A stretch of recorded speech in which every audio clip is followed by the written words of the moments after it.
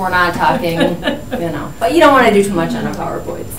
So, and fortunately, and we'll get to this in a moment as we talk about kind of some of our partnerships, but John is familiar with some of this work already as we've met with him, and we are employing an MB intern for the duration of the semester through the Bellin Run to help us with some of this work. And as I mentioned, there are some sort of low-hanging fruit items that we have decided to tackle really immediately this year. Our post-race food. Show of hands, who's done the event, participated in the event, been part of, I know, Ned, right in your hood there. So yeah, which is awesome. So as you know, then our post-race food comes in that Festival Foods plastic bag, and has for a number of years. Just for ease, we used to work with the folks at Aspiro to package that up, and really easy, really convenient. Here's your banana, here's your bagel, here's your pretzels, all of that. That's obviously a huge one, right? Last year we did have the Festival Foods bags to benches recycling on site, but it's not the same as not having that waste in the first place. So we're getting rid of that.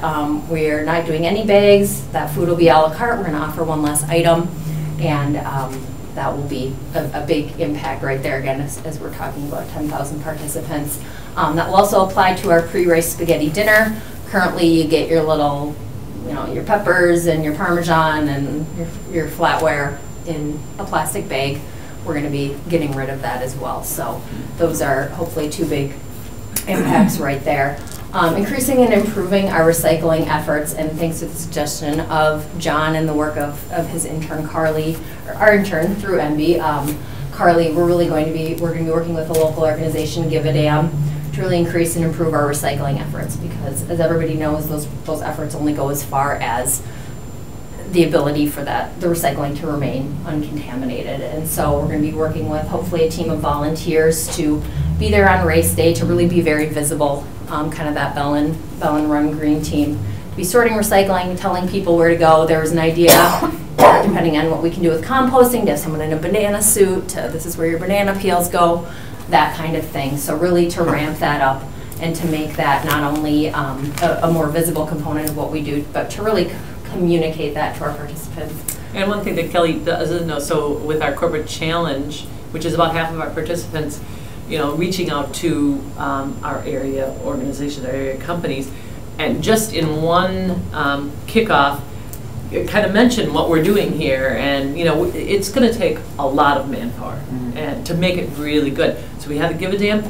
Associated Bank said right away, I said to them, you guys, your logo's green, and you have lots of volunteers, so they're going to jump on to get a group.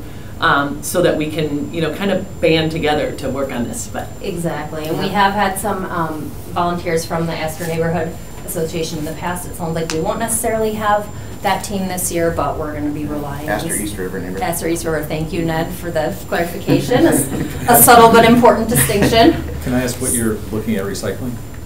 So, and that's an excellent question. So we are going to be meeting with and I know you're Mark, right? Yep. Yeah. Okay. So we want to make sure that those efforts are as fruitful as they can be, I guess. And we have a meeting set up with with Monday morning with Waste Management. Okay. To talk about exactly, and we and one of our delegated items for our intern was to connect with you and your folks, and I can make sure you have cards and contact tell information. Me you are with. I'm with Brown County. So Carly and I talked today about her reaching out, our intern. Yeah, because Waste Management brings their stuff to us, right. And we set the rules for the Brown, Outagamie, and Winnebago counties in terms of what's recyclable on that kind of basis. Yes. But there's a lot more that there's a lot more stuff you can do with. Yeah, and she was going to. Yeah, and she was going to bring, the different. We're going to gather the items, and then we're also looking at like compostable cups. And she has done the research, so she was going to bring that to your division to see, okay, what exactly can we do with these things once we gather them. So working with a couple different organizations, knowing that, we need to be checking all of our boxes all the way down the line. So trying to get as many of the experts in the field to be giving us feedback, and so we're understanding what we're supposed to be doing to make this Okay, Yeah. Great. that's Yeah, good. The fact Right. you're making an effort is Okay. huge. Yeah. Well, We don't and- see that. Yeah, and as, you know, we discussed in one of our initial meetings with John, it's all well and good for us to say, oh, we're using compostable cups. Well, if you don't have a place to compost them, then that's not really very, that's not really as effective as it could be. So we want to make sure that we're crossing our T's and dotting our I's as far as those efforts are concerned. And can you do, you know, like we said, compostable, can you do recyclable water cups? Talking about our post-race water, and that's a big area that's not on here because we are still trying to figure out what to do with that. As it is now, everybody gets a plastic water bottle. Obviously, we can recycle those, and that would be a part of our efforts, but again, the goal would be to have less of that, and maybe eventually down the road to go completely bottle-less, plastic-less at the end. We have looked into some, again, with Carly's help, some aluminum type options. No surprise to anybody in this room, those are very expensive and not something that's really in our budget at this point, but if we are able to work with the right sponsors, you know, can we find somebody locally to sponsor that? If I could suggest, talk to Green Bay Botanical Gardens. They have been really making an effort to completely get rid of all their Yeah, so Carly Okay. met with them, and they sent us to a company, because I know they're changing all to recycle, to Yep. aluminum, and so they connected us with that company, so.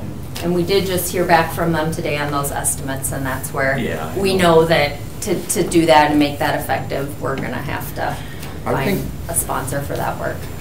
Partially, we had a conversation last month about what's recyclable, what's not. And this might be a good event to let people know, and even though it's been true for years, but people don't know about recycling water bottles. You can leave the cap on, and then the caps will get recycled too. And this might be one of those events that like thousands of people can learn that at one time. Yeah, and not to like take this That's okay. offline, but that's a great idea, but I got sidetracked. Is that Monday morning meeting with Waste Management, does it make sense to see if we can get that on your calendar as well? And we can talk offline on that, if it makes sense? Yeah, like this Monday? Yeah, Like that's the 16th. 16th. Yeah, unfortunately, I'm not available. I've got Okay. several things already on my calendar that day. Okay. But We'll I- reconnect. We can talk. But we'll make Yeah. sure, Digitally, we yeah. can talk online too, it's easy that way. Yeah, Okay, yeah. perfect, thank you. But that's an interesting thing, I didn't know, I always take the caps off because I thought Mhm. that they weren't recyclable. Yeah. And then, is aluminum better than plastic?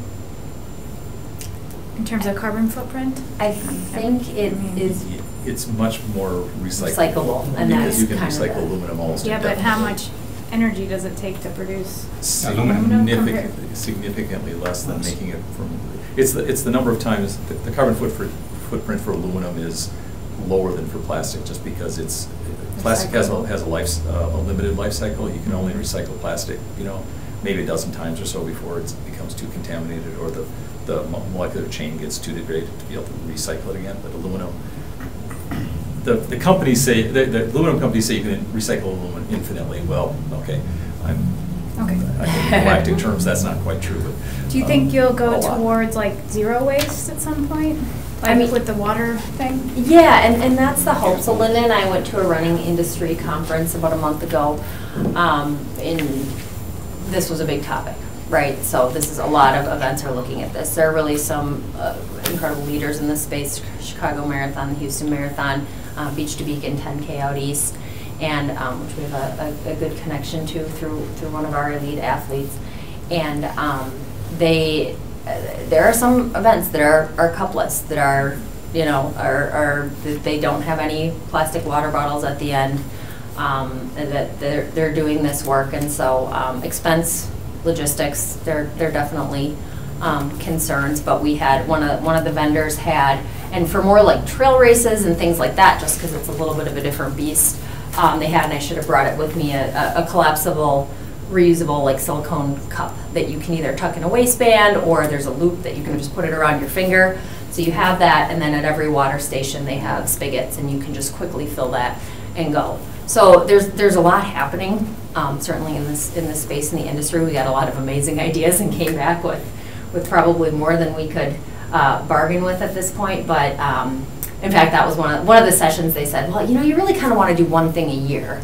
And we're like, well, we're gonna bite off a little bit more than that this year. So, but there are, I mean, certainly that's the goal. Every year have less waste. Every year be greener, more sustainable. Every year be able to communicate to our participants. So hopefully they're taking that home and using that. So, and we've been looking at maybe that after race water is a little bit of a hybrid. So yeah, maybe we still have some plastic bottles, and especially, it can become, having adequate water is a safety issue, obviously, especially on a hot day. And so if you tell people, well, we're not having bottles and you have to bring your own cup and and then it's this horribly hot day, that you can really kind of get yourself in a world of hurt. But part of our messaging, even starting this year, is going to be, bring that reusable bottle. We're going to hopefully have some kind of system at the end where people can refill. So, and again, then hopefully every year it's some kind of combination. Maybe the aluminum thing does pan out, and finding that sustainability sponsor to be a part of that. So that remains a work in progress. But that's a great question, because eventually, yeah, I mean, that would be amazing to be able to do that and reduce our impact in that way. So post-race water is still a huge one. A couple more items on this list, and then just a few more I'll mention. Shirt packaging, again, our shirts came individually, each in its own little plastic sleeve, and it's just a matter, it's really easy for our volunteers to hand those out. We're not going to be doing that anymore. Linda just called up and said, okay, we don't want to see that anymore. That's a huge one. We will have a shoe recycling campaign, and that's going to begin with our training runs, weekly training runs later this month. So people can bring in their used running shoes, and then those will be recycled. I don't know what your shoe. What's that? Don't ask me to repeat jokes. Fair enough. Actually, those will be reused, is the goal. Yes, they'll go to developing countries, and it will be an enterprise situation for people there. So it's even better. I mean, and then the ones that aren't reused, they are still a work in process, where they will recycle the ones that are just too bad.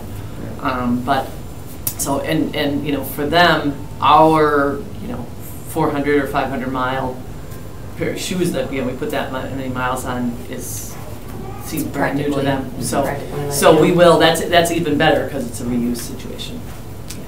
For sure. So a couple other things I just want to mention, and then we can talk about the corporate challenge giveaway, and that'll be on the next slide. But we've been talking to various folks and partners, and again, there'll be more about that. But wanting to encourage people, for example, let's bring in some bike racks and have designated bike rack parking. So people, if you're 5 miles from the event, why not ride your bike as a warm up, and instead of taking your vehicle and needing to park or shuttle or do whatever, and to try to, as part of our messaging and communication, kind of make that like a VIP kind of thing. So if you're riding your bike, we want to have some kind of special area, some kind of special treatment, some sort of incentive for you to be doing that. So we're also working on that effort. One thing that's been brought up, and that maybe applies a little bit less to our race, but I think is good from a messaging perspective, is carbon offsets. So our race is heavily local. It's 99% of participants, I think, come from within 60 miles. So it's not, people aren't, with the exception of our elites, and we've talked about maybe doing something with them, people aren't flying in from all over the country as they are for some of these marquee marathons, Chicago and all of that, but trying to promote the idea of carbon offsets. And we've talked about, because we do fly in a handful of elite athletes from across the country, can we do something that is talking about carbon offsets, and just basically more of an informational campaign, and saying, hey, we're paying the carbon offsets for these elites coming in, or Joan Benoit Samuelson, who's involved with the Beach to Beacon 10K, founder of that race that I mentioned, and one of our elites, 1984 women's marathon champion. If part of our PR efforts are her saying, this is as part of these green efforts, I paid my carbon offsets, and this is how I did it, and all of that. So we're talking about that. We're talking about maybe even having a bigger campaign either this year or in future years around, well, yeah, you rode your bike to the Bell and Run, and we've got this bike parking, but did you know there's opportunities to do that kind of thing, year round, be it commuting to work or or doing whatever. So we've got kind of ideas big and small. I mean, one thing that, you know, there's so much that goes into an event like this. One of our team members brought up zip ties. And if we're using so many zip ties to tie the fencing together, well, if they're this long, do they need to be this, could they be this long? Carly's found some examples of a more sustainable, and I have to go back and look at what she sent us, but a more sustainable zip tie essentially.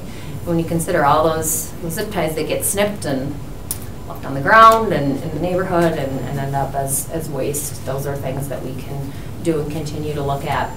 I'll talk briefly, I'm talking a lot, I apologize, I want to give you guys a chance to ask questions and have a discussion, but our corporate challenge giveaway, maybe we can go to the next slide please, Linda. So again, our corporate challenge is our largest participatory program. We have almost 6,000 individuals who are part of varying companies who participate, and again, the goal, as it is for our entire event, is just to get feet on the street, get more people involved. There are some perks that come with the corporate challenge, including race packet delivery to your company, as well as a little giveaway. We've done reusable tumblers in the past. We've done little fanny packs because that's back.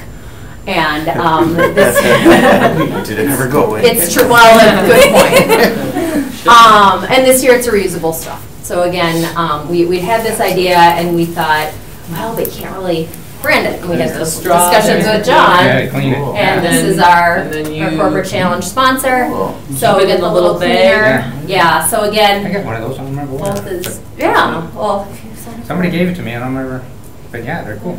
if you get one that's branded, you'll remember where you got it. That's right. I'll have to look at that. It's branded. I'll have to look. Yeah, I know you can brand it right on the thing, yeah. So Yeah. it's, So we think, again, this is both from a practical giveaway, a little bit something different point of view, and from a an awareness type of thing, you know, where the straw ban hasn't reached our area yet, but you know, obviously so many communities across the nation are doing that. So we thought that would be a great way to incorporate that. So real quickly, I've mentioned some of these. We have just kind of let you know what we're doing, who we're partnering with, some of the work that we're doing around this. We do have within our Bell and Run operations team a sustainability committee made up with various representatives who are interested in and involved with this work. We're working with John and his wonderful intern Carly with MB, and that's been great so far. She's really taken some initiative on some things and is helping us out. Council for Responsible Sport, that's out in Portland. We've talked to those folks. They're doing great work around this very thing, and we're discussing in future years possible certification with them. It is a little bit expensive, so something that we have to kind of weigh and consider. And then they also have a sort of audit program where they will fly somebody out to you know, kind of conduct a head-to-toe sustainability exam of your events. So those are things for a possible future collaboration. I mentioned Joan Benoit Samuelson, who is the founder of the TD Beach to Beacon 10K, one of our elite athletes, past champion of the Bell and Run and friend of Bell and Health, as well as the event. And we've been working with her, and then we talked just today with familiar with Rock the Green in Milwaukee. Yeah, so it's the events and the festival and their efforts. We were talking with their owner and founder and a local doctor down in Oshkosh who's been really dedicated to this work. So we're really trying to cast as wide a net as possible. And that's also what brings us to you folks. So obviously today our goal is not only to have me talk a lot, which I want to do, but to learn more about your efforts, you know, as a board, answer any questions, and then just discuss some of the ideas that we've just floated, as well as possible avenues for partnership, hear what you guys think, and just open that dialogue for possible future collaboration. Thank you. sounds great. Kelly, oh, Yes. so much things to say. Could, couple things that came up. We talked about doing a carbon offset. We, as a commission, have looked at we allocated Salambo sales tax money for certain solar installations in the city, at a fire station and then at Lake Park as well. So we had also talked about what would it look like if we put up some small solar installations at city parks to offset shelter electrical use. I'm just throwing that out there as a possibility for Bellin, since we do have such a close tie, you know, our park and Bellin in the neighborhood, as a possibility if that's something Bellin would be interested in looking into, you know, doing maybe a project on Astor Park shelter roof. That'd be So cool. that's just a possibility. And then also because I know we have 2 members here who live in the neighborhood and a couple of city staff members that are very green. And we tried to restart the neighborhood association last year, and one of the things we talked about was how could we be more helpful as far as like a cleanup effort for the Bellin Run. But if there are things that Bellin is still looking for from neighbors, or that would aid some of these sustainability efforts, I think the neighborhood is pretty full of people who would want to assist. So if you, down the line, come up, or right now, you have some ideas, please feel free to reach out and let us know. That's wonderful, yeah. And we will, Astor does also claim Astor Park too. It's not just, it's a neutral territory. Gotcha. Astor East Okay. River. And so you are in the Astor Neighborhood Astor East Association? River. We're Astor East River, so the big houses are Astor. The more modest sized houses are Astor East River. It's a good way to remember. But the Astor East River is who we had partnered with in the Correct. past. Previously, Yeah. okay. So there may be still some interest, even though the formal neighborhood association is kind of in Right, flux. right. In maybe assist. I mean, I think the thing that pops to my mind immediately is, again, those recycling efforts and just being a part of that crew. Because I think we're going to need a lot of hands on deck come race day. But- Yeah, and the other one is that we talked about the bike racks. I mean, that's, getting them there is one thing, but making it like a part of the event where there's engagement, it just can just be, you know, great job. When you come back, you're gonna get this, if we have straws left over or whatever. Yeah.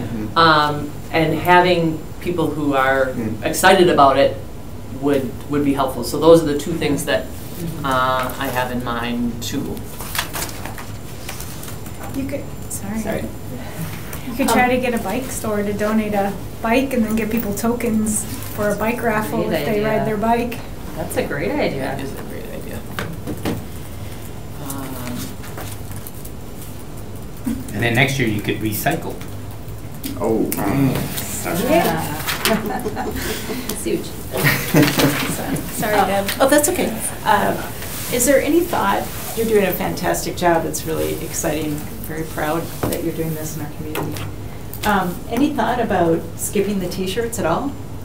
You know, people go to 4 races a year, pick up a t-shirt every race, and then every year they do it. I mean, my husband had, you know, and all the energy and resource and human power that goes into doing that.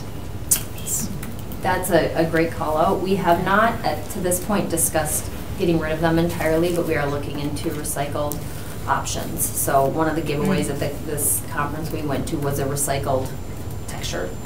And I think those have come a long way and are you know, even just a tech shirt, you know, we used to give out cotton because the tech shirts were too expensive, and those have come down in price, and I think the recycled option is going to continue to come down in price too, so that maybe we can do that, because that's right, that's a huge one. I know some races are, and I don't know that we would do this, but kind of food for thought as an FYI for you, some are offering an opt-out of the t-shirt, so for $5 less, you can say, nah, I'm good, I don't want the t-shirt. Because, yeah, it accumulates quickly, you know, a few races a year, and all of a sudden, you know, you maybe have shirts that you're not wearing, but, and the recycled material, it's pretty good, you know, like, I think our participants would dig it, and, but that's a really good thought, something to keep in mind for future. Or an opt-in for a reusable bottle instead, or something with a brand. Oh, yeah, to have kind of a, yeah, I like that. Yeah, I think the opt-in things, because t-shirts, I mean, then if your event's canceled, then you're stuck with 10,000 t-shirts for whatever reason. I don't know. I've seen things that, not your race, but events that have been canceled for weather or whatever, and then you're stuck with 10,000 t-shirts. Then- And I don't think, and There's you a heat just, They're not like T-shirts you We wear every didn't day. cancel them. Right. For 6 years. Yeah. One is Some option. option. We deferred, but, We, yeah, and we gave those away. And yeah, a big definitely thing, I something know. that as we survey our event is a little bit different from some other events because for a lot of people, it's the only running event they do a year. It's their, like, this is how I'm gonna get off the couch in the winter, and then they do it, and we started the Titletown Race Series because then they were, okay, I did my thing, I did my bell and run.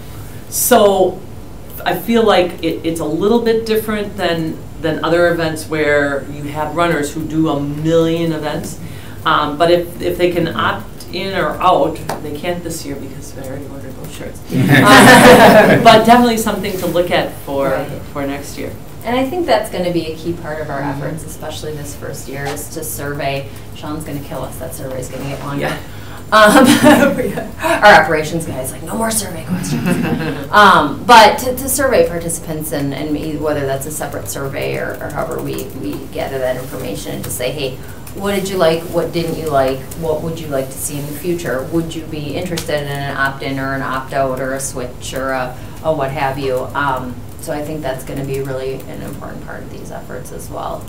And again, the communication both on the front end and on the back end to say, hey, what did you think? One part of our initial discussion with John, which I think was really valuable, was talking about making some of these changes while still maintaining the integrity and the flavor, essentially, of the event. And so I think that's something that we've kind of tried to keep in mind as a guiding principle throughout all of this we still want it to look and feel like the Bell and Run, but I think there are a lot of people. We started hearing feedback, and this isn't why we're doing it, but we're hearing feedback about those plastic bags, and understandably so, right? So I think as we go, that'll be a key part of our efforts. I have another idea for the opt-in or out thing. So we're working on trail development throughout the city, as the Parks Department, and just thinking if it's like a $5 savings or something, perhaps people would want to donate $5 towards trail development or something that would accommodate a use that they would be interested in. Yeah. I think that's great, yeah. That is a potential. It's like on the application, they could opt out and instead pay the same. Right. And send the $5. But they're That's amazing. They're And no one will $5 have instead of to- your T-shirt that goes to. Yeah, so it's not only an opt-out, Right, but like it's 100 t-shirts. yeah. I think that's a great idea. And we probably, sorry, I'm taking notes and making sure I save this. Yeah, and it probably would be something like we, give a couple different options. Maybe it's divided up to, these. You have these possibilities in terms of, makes it more complicated for us, but in terms of usage, if we give them a couple options that will relate back to them, because we know people, I hate to say it, it's about me, so I don't want to give money to this if I live here, but if we give them a couple options and it is an option, they can keep the shirt if they want. So great idea. Yeah, exactly. And certain things that are, we do medals every 5 years, so we're not doing a medal every year and things like that. But I think so next year will be a medal year, so that'll be something that we kind of try to keep in mind as we're planning for that as well. Is what that impact and what those medals look like. The kids run, what can we do for those giveaways and to try to, the reusable straw probably is not the thing. I don't think that's gonna excite your, well. It would excite parents. I was gonna say, yeah, that's true, Oh, but. medals really that? Kids like medals. Yeah. Kids do. Yeah. And then again, it's Why the wouldn't- balance. Why wouldn't you give medals? Yeah. The Well, little brush it's- would be fun. Because it's for going kids. directly to To poke into We'll Yeah. get there eventually. Oh, Really? directly. So there's always the balance Yeah. between. You don't treasure those, you don't keep them? We do. But the kids do. Yeah. To be honest with you, I don't. Really? But, I mean, The kids do. with Yeah. some, but you Yeah. get to the point. But with the kids, it's the balance between getting them excited about physical activity. Right. So there is a very fine line, that balancing, where we look at what we're doing for the environment, for the good of the environment, and also what we're doing for the good of the health of our participants, our community, Yeah. and, you know, just trying to make those choices that, I don't think we'll ever get rid of the kids' medal, is what I'm saying, because it gets the kids excited to be there. And it's very important, whereas we might, you know, with the adults, might be a little different story, so. Do you foresee, the kids, we love the family night, we go every year to that, and I'm just wondering, do you foresee doing some kind of environmental education during that family night, something for kids? Oh, that's a good. You know, and I think we had talked about that at one point. Our children's area lead is coming back from maternity leave next week. So that will be definitely something to discuss with her. Can we, within that area, next to your bouncy houses and your whatever, have something that's environmental? And I think maybe Chicago at their expo had something along those lines that's an environmentally themed activity for the kids. You know, and if you know of anything that's already out there that we could move, like some fun display interactive thing that that we could use. Yeah. Right. I mean, you might want to think about just tying it in with the things that you're doing. Mm-hmm. So it's like the bike riding Yeah. and like, you know, some of the things you picked out about, you know, why you're doing aluminum, like rather than plastic bottles, and just so tying it just directly to the actual efforts you're doing. On that. I think that's a good idea. And just another kind of side note about the expo, you know, as more of a near and a far probably is to, and I think I mentioned earlier, but to really encourage those vendors to be sustainable, and we've had some fun ideas about, you know, can we, you know, we were talking to the Rock the Green founder today, you know, can we have, they have, as part of their event, they have a cycle team that powers their stage, that powers their main stage during their event. I mean, how cool would something like that be on whatever scale? Yeah, within during our the award events. ceremony. Yeah, during the award ceremony, we've just got, you know, the teams pedaling away, or they're you know, they're running the speakers for Big Mouth, and, Right, yeah. and what all that looks like. So that's definitely another area of potentially, you know, what kind of tchotchkes are vendors giving away, and can they give another thought to what's a little piece of plastic that's going to end up in somebody's trash after they decide they don't want X, Y, or Z. I'm not calling anybody out. I can't think of an example offhand. But. Are you going to try to find someone to purchase the carbon offsets from, and then make that available to people signing up? Yeah, we haven't done any research on that. We just kind of got that idea last week, so we're going to. Because my guess is you'll, like, the first question that comes to my mind is, oh, how can I do that? Right, yeah. Exactly. So what are, you know, like, it would be. And I think that is something that we can build into our registration platform. We would just have to figure out kind of what that looks like and how to do that. But yeah, maybe it's a matter of this year we have some sort of promotion, but you know, with our elites, and say, hey, this is what we're doing, and because I think it's something that people, I don't know. I mean, how much awareness is there among the general public that that's even a thing? I didn't know much about it, to be honest with you. And as we've started to do some of this work and this research, that's come up several times. Is that possibility? Now, when they said that, I don't have any idea how to do that. But I'm thinking our race registration platform that has thousands of races, they probably have something in place, and we just need to ask them. Yep. That's my hope. Yeah, exactly. But yeah, We'll someone put that suggested challenge we to put them. that, you know, we put that in as part of our registration plan. I can add that tomorrow if it's a thing. We don't have to worry about what happened to the people already registered, but you know, those things are Or just a link the tools. on your Right. website if that doesn't Yeah, work. You know, right. the Exactly. website who you're using. Exactly, and there's lots of opportunities with our social messaging and our participant communications. We do weekly email blasts and things like that leading up to the event. Not only to talk about what we're doing, but again, to solicit that feedback, those ideas, to share some of those things that even if it's not built into the registration platform this year, hey, just wanted you to know that we're doing X, Y, Z, and these are some options for doing that, so. Did I understand correctly, you're looking for, you need volunteers? You're looking for volunteers? Always need more volunteers. Okay, have you thought of addressing the Green Bay Neighborhood Association Council, where all the neighborhood associations come together to discuss business and have you get a nice dinner. Oh, is it over on Main somewhere? Well, they moved it to Tundra Lodge now lately. Okay, I know who you're talking about. Yeah, so I mean, then That's a you'd great get idea. all the neighborhood associations, you could address them, because, you know, the whole city, this is a Yeah. citywide event, you might be interested. That's a great idea. Thank you for that. Yeah, because we're always looking for our, and we always get enough volunteers, but our volunteer director is usually tearing her hair out a little bit about 2 weeks to race day going, okay, are we gonna make it? But. Yeah, and I mean, I'm thinking this, if we could use 4 times the volunteers that we have in order to make the recycling part and the biking part really be effective. So that's, you know, when you're already scrambling, and it's a dirty job, so you have to Yeah, have people who are literally. really committed to it. Exactly. To, you know, getting their gloves on and getting in there, so. It's not the glory job. It's not, you know, like everyone wants to do the water station. The water stations are awesome, but it's not but it really is the opportunity to make a difference.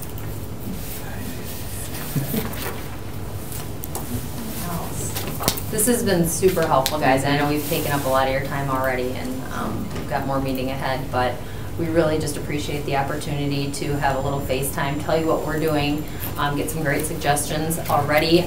Mark, I'll make sure you have my card before we go, and we can connect as far as that goes. And then, in fact, I might even, oh no, I don't have them with me, I'm sorry. I was gonna say, I might even have a card, enough cards for everyone, but I'll take yours, and Ned knows how to get me.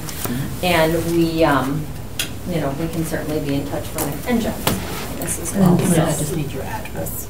4441 Wyandotte Trail. Okay. W-Y-A-N-D-O-T. Okay. Thank you. Yeah, thanks. This Thank is you. really great. Yes. Yeah. Thank And you so much. when you wake up in the middle of the night, you have an idea for us. Just give us a quick email. That's Because I right. know you will. Yeah. You'll be doing so that. You're much. welcome. You can walk Thank mine. you. I can walk Thank mine. you very much.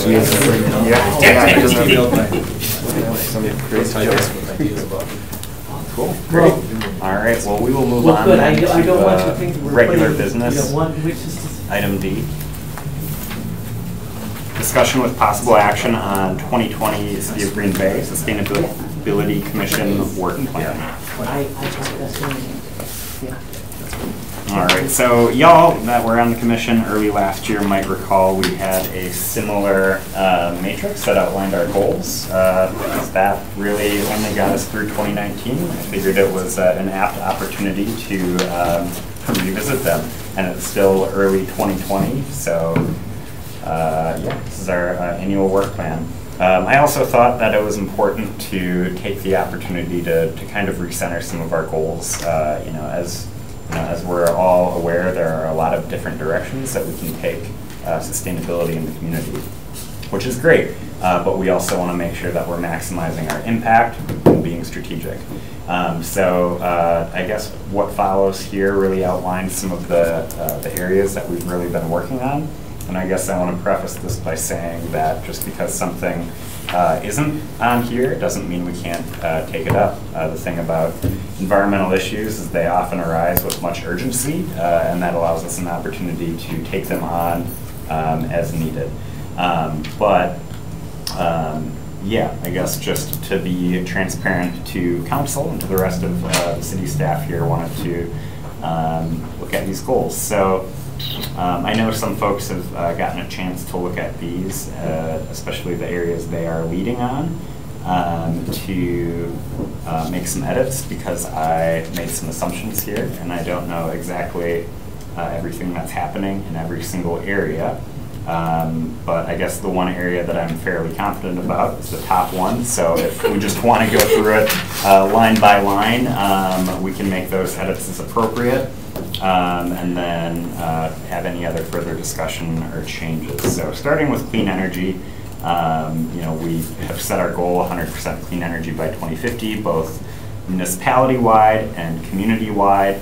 That has been the goal that's been established. That was approved in our work plan by council.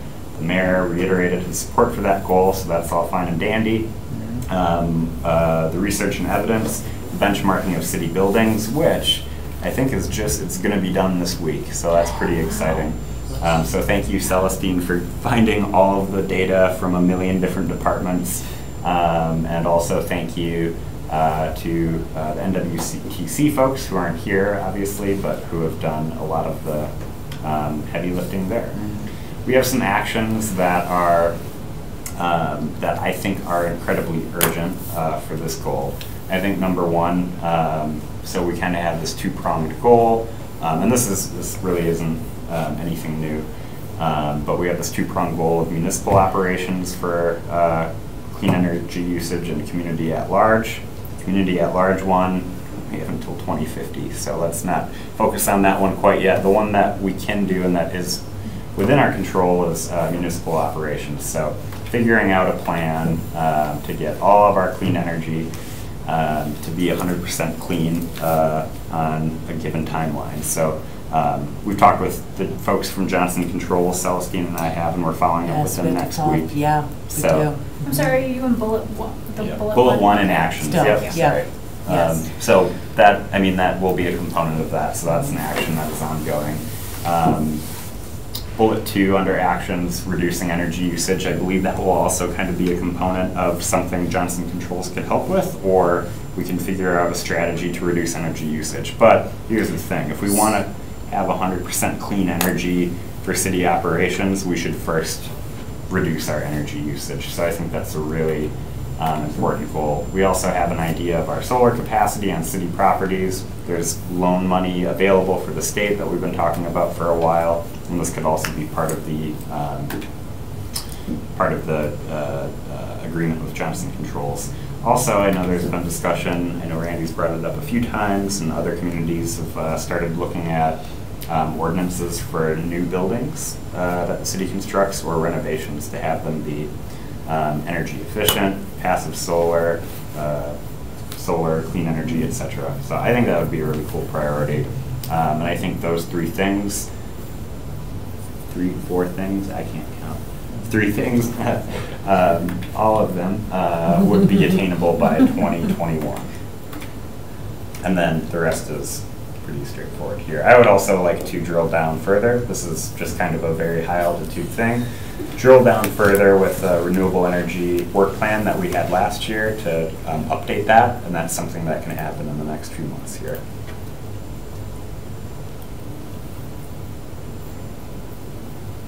No. Thoughts, edits, changes, or we can go on to climate resilience? Request. I don't know, a request maybe, comment request. I understand that you're doing amazing stuff, it looks like. And I was wondering and it sounds like, you know, you want to tackle the community aspect later, but is there any way to just pull together maybe resources of things so people you could help residents understand what they could do today? Does that exist? Because that would create maybe like, a library. I don't know. Resource list like, for residents. If a resident is interested, right? Like, what do they need to know, or what's available in resources to see if it's feasible for their home? Yeah. Because I think that would That's a great be idea. helpful, for especially with the people who would do it without you making a plan potentially Right. or anything. And as the incentives are slowly going away, Mm-hmm. now is the time to act on doing that. I Oh, think that really? makes sense. See? I think that's a good idea. Yeah. And Yeah. you know, it was when the person presented, he was just talking about like, even stuff about like, how do you know if your roof might be a good candidate or anything. And then, yeah, I don't, like, what is the first step, basically? That's Or a great idea. resources. I think the Clean Energy Work Group would be a very appropriate space for that conversation. And actually, that reminds me of a program that the group Citizen Action of Wisconsin is running. I don't know if anybody here is a part of that, but they're basically helping folks get like solar, like loans, I think through Associated Bank for solar. Are you what are they calling them? Participant? Participant. They had like a fancy name for it, but I They didn't share that Part of with the me. cohort, They didn't yeah. give me a fancy name. I yeah. had a pretty long talk with Kevin from Okay. Citizen Action about that program, and Fellows, they're calling them fellows. yeah, they No, they wouldn't call me a fellow. they're working with banks and credit unions to create a program for homeowners to do major energy efficiency projects, whether it's solar or new windows or what have you. But that is a thing happening right now, and What is it there's called? a short I think, timeline on that right Couldn't we now. get him to come up and give it? Yeah. Noah or Kevin? That would be great. What is the program called? It's through Citizen Action. Let me pull up the actual Sorry. name of it. In a minute, We'll I'll- invite Noah to the working group too. Let's do that. That's the Green and Union Homes Fellowship. Right? I mean, that's the name. That's the official name is Green and Union Homes Fellowship. So the idea is to hire union contractors to do these green efforts at residential properties. Partners? Sorry. And they got a whole program, most of it doesn't Fellowship apply to me of the ring. because I got a bunch of trees. Yeah. I can't go solar. Cut them down. Well, Yeah. So it's not just solar, right? Right, but it's also, and like. Insulation, it's, you know. Don't Right. cut down the trees. Yeah, yeah. Solar. But they've even, and I could share that, maybe, they've got a spreadsheet where they, if you, like, power strips, they've got power strips now that'll save energy Yeah. when so if you, and other things, look at other things they got in I there. mean, smart strips. Yeah. Yeah. So anyway, Tried one.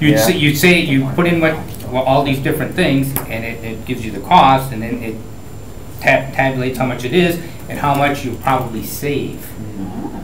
I mean, it's a pretty cool tool. So, Is it free or reduced cost or? well, they see, and now that's another thing, is they tell you, if you say, well, I want these smart strips, you can either give them your credit card and they'll get them for you because they've done all the research on what's the cheap ones, best ones, or they'll give you the information and you can go get it yourself. I mean, But I mean, to have someone come out to your home? you don't really need, well, there is energy There's an energy audit. but, That's what you would probably start with. Oh, Right. okay. And that's separate from. well, they would help you set that up, but they don't have someone that comes, you would have to get someone, A local person, contractor. local See, these are the kind contractor, of things who that they've we- already, you know, Questions. figured out who wants to go to. Yeah. And So- you contact them and, So we can get somebody to maybe come present Yeah. about this program to our Yeah. commission, and then to your original point, what if we added under actions, promote clean energy and energy efficiency resources for community? That would be great. Does that mean I could ask him. central? Yeah. I talked to him about coming up. And if we he's have a all for it. website, any next Oh, Noah step? might be Yeah, able we already to. have resources on the website. That's true, Noah's here. Noah's the organizer. Yeah. Oh, working well, on that you guys- program. okay, fine, yeah. Yeah. Maybe Okay. put this I stuff like on our website? Either one? Do we- Yeah. Do you want me to Yeah. ask? Like I just a shoot. tab? Could Sure, this either also one. go out to the I- neighborhoods, that Yeah. neighborhood letter that we're working on? Yeah. I mean, maybe, I guess we'd have to wait because we need to hear this person talk before we understand it ourselves. But that could be a good way to reach the neighborhoods, Cool. Yeah, it'd be great. like the next letter or something. Yeah, well, right now, it's kind of in the early stage, they've done one round, and they're, I think on their second one, or about to go on to the second one, where they're taking candidates. So I don't know what I'm their asking capacity Pierre Noah. is quite yet to Okay. be doing all this. Okay. But it's definitely something they want to roll. All right, I'll just email Noah. Cool. Do it later. Seth, I would add one other item underneath your actions. Yeah. That we were working on climate action plan in Yeah. the city. A complete climate action plan. Excellent. Do we need motions for those, Celestine? What is this? What is What Is it I- climate action we'll plan just under clean energy edit or all, climate everything and maybe resilience? just accept, What's that? changes What is as. Uh, Are you taking notes? on the It document? So- sets I'm goals just and adding targets to, as we like, move I only have one towards, thing, one job is- you know, basically clean energy. So it's all energy based? It's all energy based. Okay, Yeah. because it's not, we have a category under climate resilience, it's not, the No. climate action plan isn't. No, we're really targeting, it's carbon reduction. Okay. Yeah, reducing our carbon footprint to essentially zero. That's really tiny carbon shoes. It's very, But it's very focused on, yeah, it's all Energy. energy. yes. Got it, Ned. I'm gonna write it down too. Tiny carbon sheets. Cool. Other thoughts, or should we move on to climate resilience? So just to make sure that I have captured, I only have one thing that I've added. I do have one more to add. Partners. Oh, hold on. Complete climate action plan, that's the only thing I've added to that. And additionally, a bullet under actions, promote clean energy and energy efficiency resources for a community. Promote Promote. clean energy resources for community? Clean energy and energy efficiency resources for our community. And then we'll just see who we can get here at a future meeting. Okay. Great. I would like to add partners. Seth and I and Casey Hicks presented at school board on Monday to promote a clean energy proposal, similar to what we're doing at the city level, but we would like to partner with, the school district is going to form an energy task force or an energy working group, and we've kind of invited them to join what we're doing at the working group level. So I think the school district could be considered a partner, and eventually, hopefully, the Brown County government would want to establish something like that, where we could share ideas across different municipal governments. But as for right now, the Green Bay Public Schools District is interested.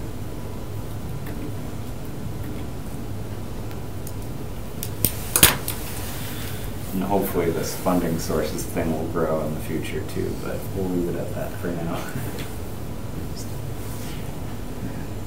Cool. Other thoughts? Great feedback.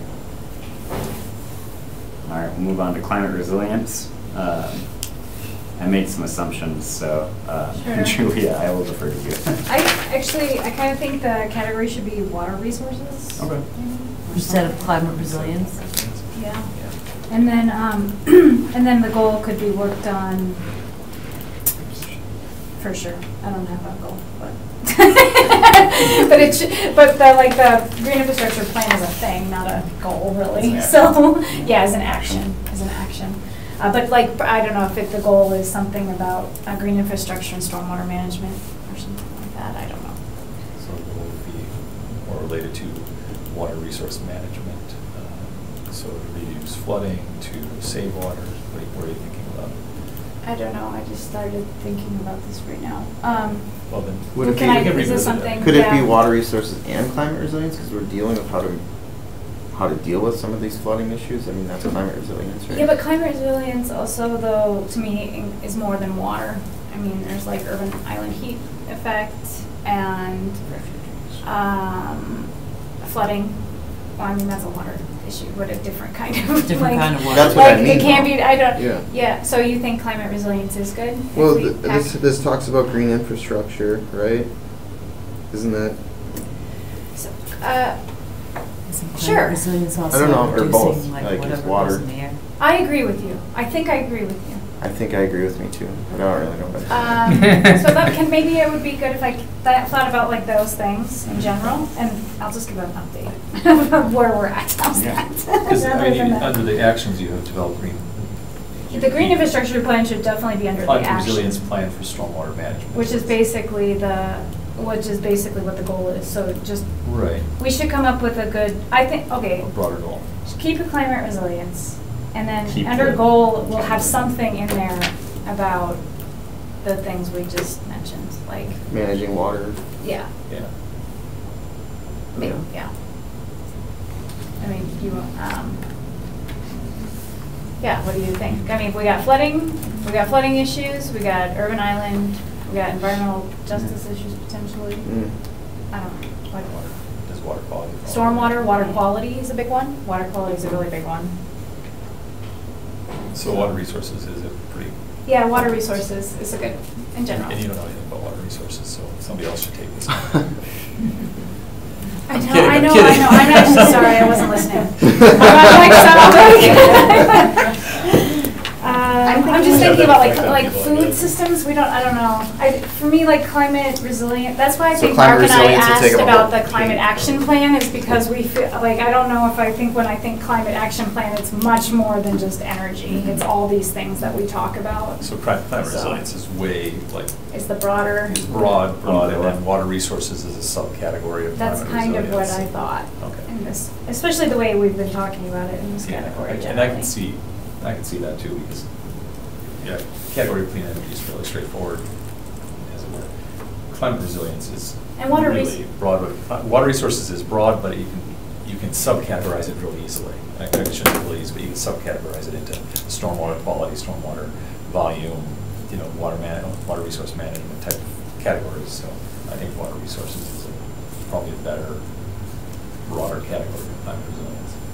Is climate resilience too broad? Is that what you're saying? Yes. Well, yes, but then I think you're also starting, like, if we were to really talking about this as the whole thing as a climate, you know, action resilience effort, then you would have both the mitigation of carbon and the resilience of dealing with an adaptation part. So that's both of them. And so there's things that are missing in general from those both of those categories, I would say.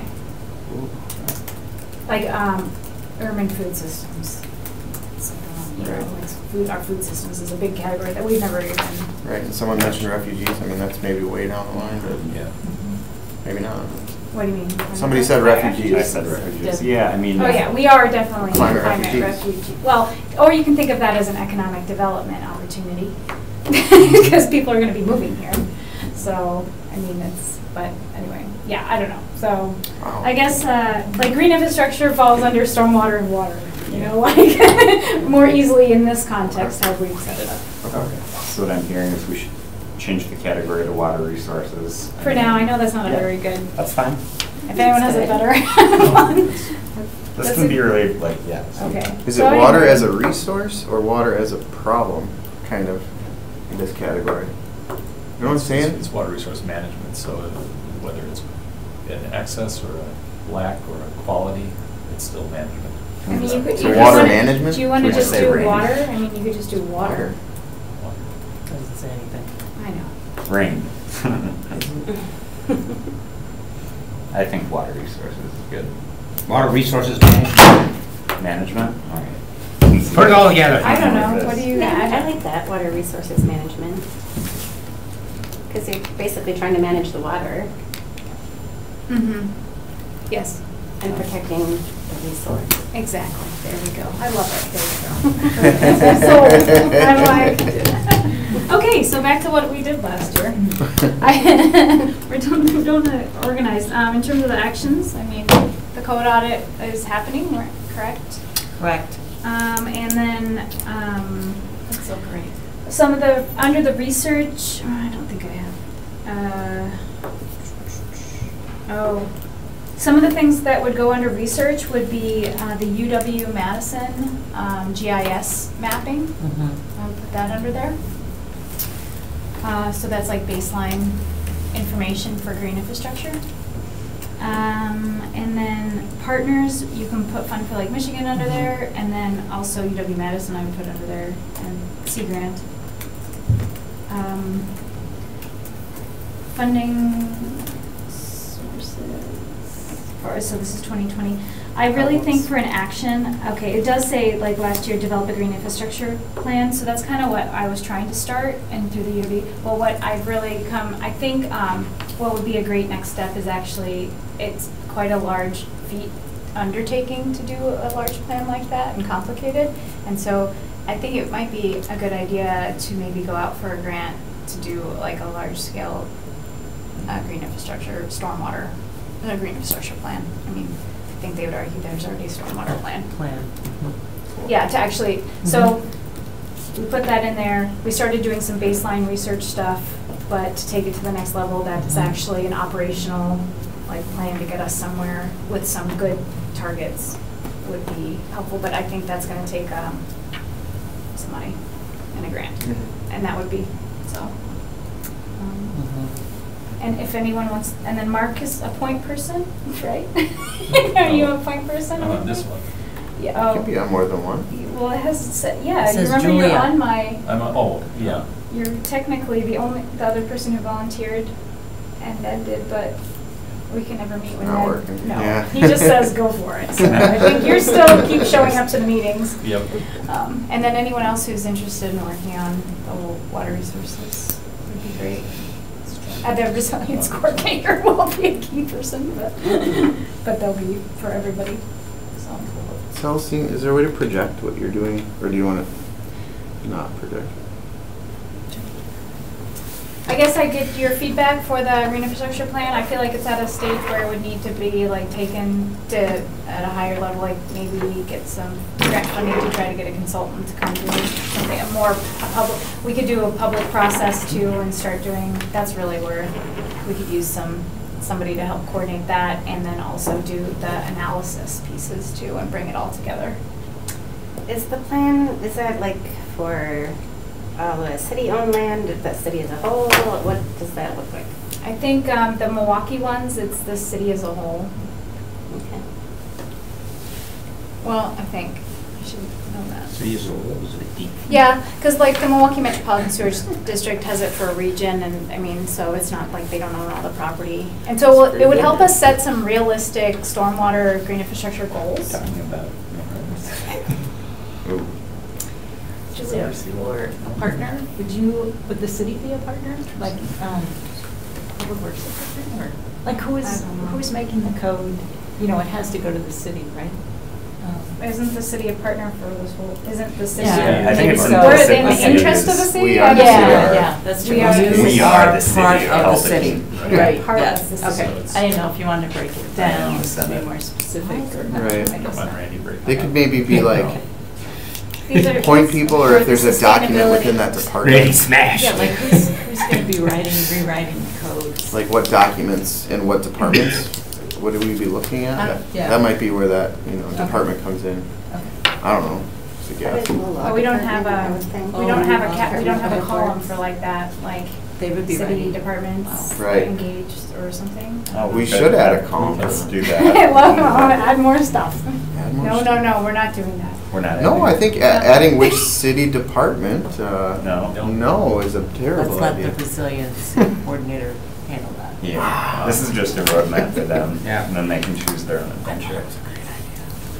So I just find it difficult, I guess, to do the stormwater management plan as a whole if you're looking at, like I'm just thinking about, for instance, right now at Bay Beach, we're doing an overall stormwater management plan with a consultant for any plant, future development within the park. And we have our master plan, and that's flexible, and it's a guide for what we're doing, but our hope is that by having this plan that we can implement it, and then every time we build something, we don't have to include that as part of the project because it's already been considered. And so I'm just curious how you come up with a plan for a city when... We do, so for example, go ahead, finish what Yeah, you're just when you're not sure what that development's going to be, and yeah, you can kind of look at what planning and zoning and that type of thing. Because I think that's a narrower scope, potentially. So, for example, like Milwaukee Metropolitan Sewerage District, they did it for their whole service area, which is 28 municipalities. Okay. And they just threw out there a half-an-inch rainwater capture goal, Okay. which is 740 million gallons of water in green infrastructure.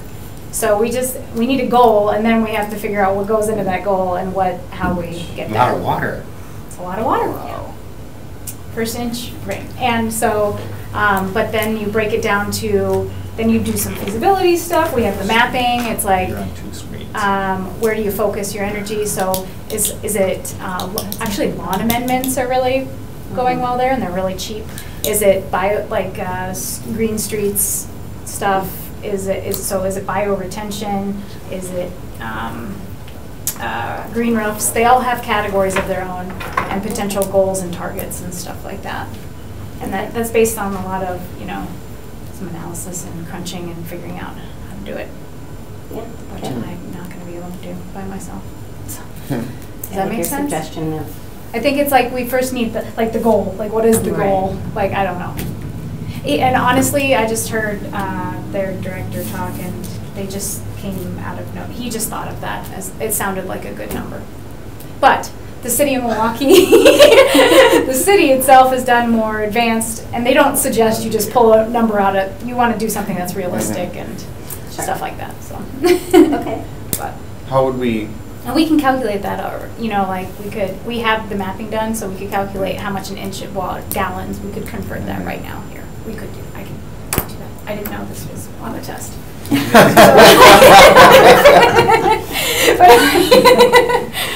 what would we? It would be a citywide, it would be for. How would we go about Rain barrel setting program. that goal? Like, would That's we- exactly right, so that would be a process, a Okay. planning process. And that's what we need help with staff, or somebody to help do.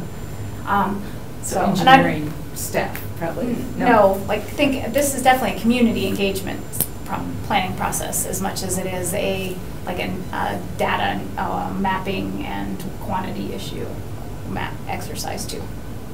Because you want to look at neighborhoods. We've already started looking. I mean, maybe I don't know. We could bring in April. I think we have that grad student. She can bring up her maps, and we could do that here because we've already done some of the baseline analysis work, and so we could share that with you, and you could kind of maybe get a better idea of what I'm talking about. Yeah, I think that really. It was like looking at she looked at she identified like all the park space, and then, for example, that's available, and did tree canopy cover. So we want to do a calculation about tree canopy percentage. The mayor's interested in that, like compared to maybe other cities, some number like 40% is a magical number or something. So what is our tree canopy, and if it's not that, how can we get there? Doesn't seem like, 40% to me. We have a lot of trees. Is that it? Yeah, but Did we have We do fewer and trees don't. than we should? yeah, it seems.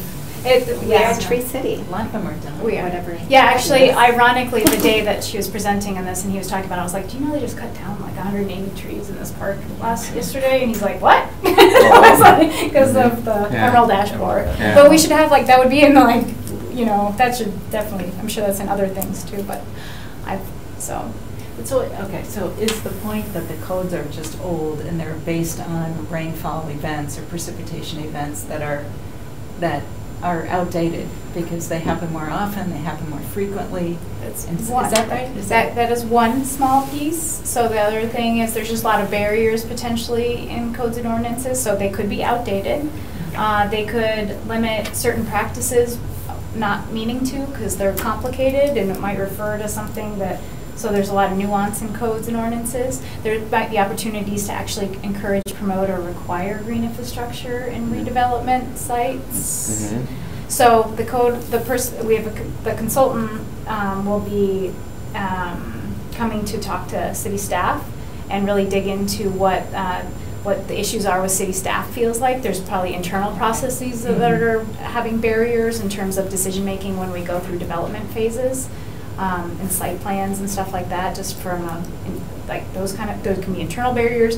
There are all sorts of like code and ordinance barriers, definitely, too. And then there's opportunities to improve water quality in different random areas, too. So the code will result in, she'll try to gather as much input and then result in recommendations of what are the barriers and recommendations for how to reduce them. Mm-hmm. And so if we want to think more, aggressively about what you want, that would be an opportunity to give that input and say that, rather than just have it, there's both. You can take away the barrier, you can also, promote a green streets ordinance or something, or green alleyways ordinance or something like that, right? So, I'm sorry. So listen, did you have anything to add Nope. to that, Lauren? I do not. Anyway, so that is more complicated than when I thought about it earlier. But what do you think about? I just want to know. What do you think about going out for a grant, hopefully, to do something like that? Yes. So it's kind of like Yeah. helping what you guys are doing. Put some actual. Yeah. And remember, we have the council's blessing to start pursuing grants. As an entity, yeah. Well, you need someone to do it though. If they involve city staff, I don't know if that's but if they involve city staff or city resources, it still has to go through council for final approval. So just as a note for grants, I mean, you probably. I don't know how. Yeah, it would have to do that. So everything that we would want to do has to go through council, right? Because I don't know how you could do anything without them. I think so. As long as it involves city staff or city time, city money. Yeah, but the thing that we do have, that we asked for and we got, was the permission to get the ball rolling on these without waiting like, a month after we meet here. We can kind of assume that, well, at least we can get some things started in between now and when council approves. There's a grant application, pre-application due April 3rd. That would be pretty. It's just a pre-proposal. So I'm just trying to get feelers out if anyone would be interested, or do you, I just want to throw that out there. I should. It's being March. Well, yeah, this will be our last time to meet before that. What is the grant? It's for the Fund for Lake Michigan. They have a pre-proposal that would be due April 3rd. I have a feeling they would be really, they would be, and it's just a pre-proposal, so we could just put it in there as a good idea for trying to get some more funding to try to actually do a comprehensive analysis and planning process around this. And does the pre-proposal, I mean, I think that's exactly why we asked for this permission. Does the pre-proposal require city staff to do anything? Well, the city staff, Celestine did it last time, and they were like the key point person. I think, like in the future, maybe the resilience coordinator would do something like this. Yes. Although I guess saying this though, I just want to be cognizant, like what the resilience coordinator. It's not like we want to just. What do we want to, or what are they going to do? I don't know. Yeah. That's So. That's something. Are they all one grant? You'll have a can chance take to up their see time? the job description before we send it out. No, do we want to fill up their calendar immediately with? Yes, we do. Oh, okay. Well, I Then we should think, talk like, with you. we could say, as a commission, that we'd be okay with you working on it as long as the mayor's office. Did the pre-proposal have to Is go okay through with it. council first last time? No, Okay. no. Because you're not committing yourself. No, you're not- there's no specifically. You're not commitment, committing right. any funding or staff time in your pre-proposal. And now that my Yeah. spring break's totally canceled. Yeah. I'm not telling anybody. I'm not telling that's So a good you're idea. But I don't know, it just opened up more, potentially, I don't know. I see an opportunity, so, but. I think they give us more money though. Okay. You don't get it unless you ask. True. Right? So. Right. Yeah, I talked to Mark in DC. They're very happy, so. Not me, Mark, no. No. I was not, I've No, been in not- DC in a not- couple of years. not that Mark. Not very much. Yeah. Cool, so Yeah, do are it. you volunteering to do the pre-proposal then by April 3rd? Well, I think I would like to talk to Celestine more about that. Which what we that would need to means. do offline. Okay. Cool. Absolutely. And then I guess, do we need any changes or additions to this document? Regarding that, so this is what I have. I have water resource management. Sorry, I can't, for some reason, it won't let me. You're on a different screen. It's No, trying it to did do- it when I was doing the Yeah, but PowerPoint. It's got, that's because But the I've done PowerPoint this screen's before. over here and your screen's over here as far as it's concerned. It's a virtual screen. So, God, I've done that before. yeah, it's I don't know just what's technology. happening. It's Even in the annoying. future? No, it's a real screen, it's not a virtual screen. No, but the other one is a virtual screen. All right, anyways, It's virtually moving there, moving not on. there. So Yes, water absolutely. resource management. Like 1 minute. Research or evidence, UW Madison GIS mapping.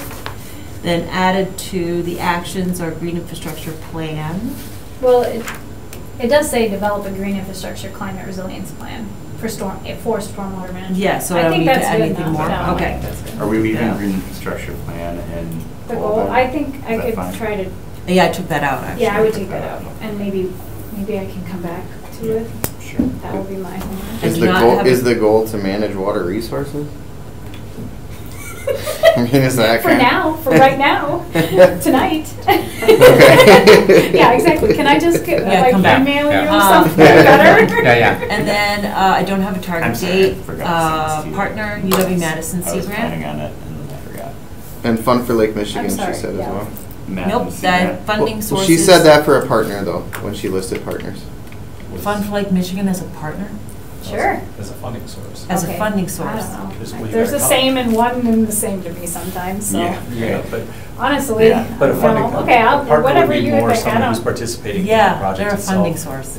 Whereas a funding They're a source. funding is source. Yeah. a Okay. partner. And then. And Madison then point Sea people, grant. Julia and Mark, and then additional documents, I don't have any. So I don't have any target date, And funding. What is the target date? I don't have one. Well, You get to say that. When do you think we should have our 21, 22. Oh, Oh, I don't information know. for any Can I reason? send that? green infrastructure Yes, plan? you can sleep on it. Yeah. Yeah. And it can be specific, the target date would be specific to one of the actions as opposed to the I guess- goal, so. Yeah. And I'm sorry, and I feel bad for the person who has to transcribe this whole thing, but just, like, does this, I just want to make sure though that whatever we try to go forward isn't overlapping, or like, you know, there's going to be multiple, you know, I don't know. I'm trying to say. At this You point, don't- don't worry it about it doesn't until we matter? synthesize it down and see what it shapes All up. right. I think some of it There's will. always. Like the comp plan, like that's what I'm in my head. I'm like, Yeah, how does but this? what it does, I mean, speaking from a planning's Yeah. background kind of standpoint, all it does is reinforce, if you have goals that overlap, all that does is reinforce each other. They're Oh, I see. reinforcing the priorities of some of the other goals. So if you have two goals that overlap in some portion, all they're doing is reinforcing the fact that they're good goals. You know? So, yeah, I wouldn't worry about that part at this point. It's beautiful. It's like goals hugging. I like that. It's beautiful. Goal lesson. Goal. I was going there. Wow. Oh, they got there. Feeling inspired. Celestine's And like, I'm no. What is the additional documents? That was him. That was him. Like we have the renewable energy work plan that we had from last time. So if there's anything specific that's come out of like this commission or anything, so it can be NA. Okay, NA. Yeah. Cool. Awesome. Thank you. Oh no, we can do some of the maps. What? Additional documents, maps. Maps? We have some Okay, Maps I can share. okay. Maps. I love maps. Maps are good. Great. Maps. Thank you. All right, on to, Actually, can we add another thing to research and evidence under clean energy? uh-huh. That would be the Wisconsin Clean Energy Toolkit, Ooh. which there will be copies someday in the future on the agenda. They're Yes, not here right now, available though. after Who the knows? meeting. Yeah. Is there a PDF of that? Yeah. Can you just send that to me? Yeah, I can. It's all. Because in that way I can Oh, pop it in the oh, perfect. Yeah. attachments. And make our copies for everybody. Cool. Now we can move on to Waste reduction. waste reduction. All right. Waste reduction. And I did my homework, Julia. Yeah. I mean, yeah, I forgot late to last send night it and. to Julia. No. I feel bad. You just did that. I know, but that's actually, that's actually what I sent him, because I didn't get anything. Or, Liar. I have proof. Doesn't matter if it's a week or 5 minutes ahead. Oh, all right. So actually, under the goal, so waste reduction covers a lot of ground, obviously. And the goal at this point, I think that's achievable and we can work for, is actually reducing the amount of food waste that's being landfilled. Oh, That's actually, so do you want me to take out develop and launch a curbside? that's actually going to shift under action. Okay, got it. All right. That would be an action. And then you said reduce food waste? Reduce the amount of food waste being landfilled. Ah, Cool. nice. And research, By what percent and by what year? Oh, whoops. that will, How many copies? well, okay, What's so your SMART goal? 22% of material going into a landfill is food waste, so we're trying to eliminate a portion of that, but I don't know Can what we- that number is right now. They have 100%. Yeah, but it's not gonna happen. What's realistic? Realistic? And the most aggressive ones? I would have to get a better sense of what, and I don't have the numbers that I've looked at recently, because there's residential food waste, there's post-consumer Commercial. food waste, there's Okay. commercial food waste, so there are a variety of things, but basically in Brown County, we're landfilling 280,000 tons of material a year, and almost a quarter of that is food of some kind or another. So it's a matter of what can be achieved. So under the research or evidence, La Crosse, Madison, Milwaukee, Stevens Point all have programs right now that they're working on in some stage of development. We've been talking to Milwaukee a lot in the last week or so. They just sent out an RFP for food waste collection services. Request for source separated organics collections and processing service. Milwaukee just sent this out. Question mark. Yes, ma'am. Do you want to It looks say, like this with a Question, I was gonna say. do you want to say food waste or do you want to say organics? So like, for food instance, for paper towels or recyclable or food and Grass organic clipping, grass waste. food and organic. Food, Ooh. okay. Food Like and organic grass waste. clippings would be included, Yeah. yard waste? Yeah, we found Yard we waste, can't, yeah. from our own program, Yeah. we can't just say organics because people say, we literally had people in our program participating who said, well, I couldn't find enough organic material that I bought at the store to recycle. Because they're taking organic, Oh. certified organic material and saying that's what's recycled. So As an there's some additive, not as a confusion. noun. Yeah, there's some That's a confusion. surprise. So food waste and Maybe organic for works really literacy. well. Cool. What's And we organic? want to make sure at some point it has to be separated from yard waste. I mean, we're not looking Yeah, at developing a grass clippings curbside and yard waste weeds. program, Mhm. collection program. We already got that. Yeah, I was gonna say. That works works Yeah. well, doesn't it? Well, it I depends don't on what agree. community. It's not curbside, it's intermittent On Green Bay. curbside. Oh, that's Green Bay doesn't do it they do it twice a year. Interesting. Yeah, twice Right. a year. And we have drop-off sites, and those are different. Mhm. And then 2021 would be a target date to get get the pilot launched. Okay. I'll start Craigslist vans. And there are a couple potential funding sources, including the Recycling Partnership and an organization called REFED, R-E-F-E-D. They are both REFED. Recycling Partnership gives out CARP grants. They've actually, Oh, the nice. Valley, Fox River Valley did, Outagamie County got a grant from them to do curbside recycling carts. They paid for carts for the whole of that area, which was great. And one of their main, Jill Martin, who used to run Outagamie County's MRF, is now one of their VPs of outreach and education or something like that. So we've got a tie-in pretty good. So there's a lot of stuff out there that's, and I have somebody working on this exact program right now, so that's even better. We're looking at moving our program forward. Cool. So I think this is hopefully pretty achievable. I have to talk to John a little bit more about potential other research that we might need at some point. But, yeah. And then we can move on to another aspect of it. Yeah, plastics. See, for me, it's frustrating because I'm the county. We don't do any collection at all, so I have these ideas about needing to do things, actions, and the county doesn't. We collect. We're a receiver, but we don't do things.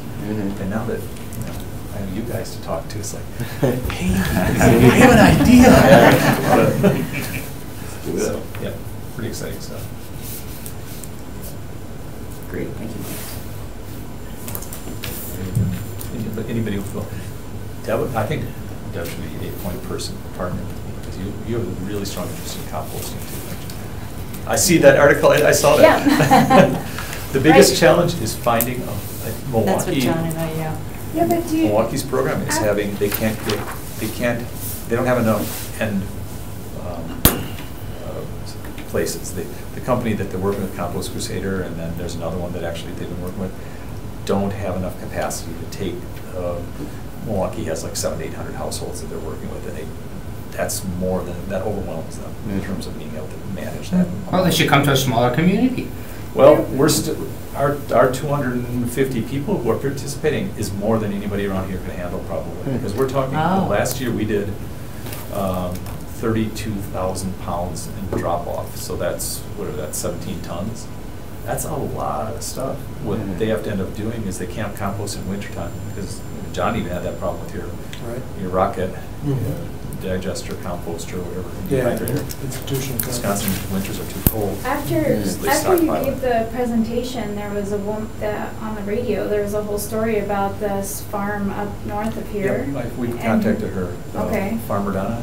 Mhm. Yeah, but it's a great idea, but right now we're working with Sanimax and UW Oshkosh and taking stuff down to there, and that's a viable solution. They actually can take it, but it's not a long-term solution because it's 60 miles away. She's in Crivets. It's the same problem. She's 60 miles away.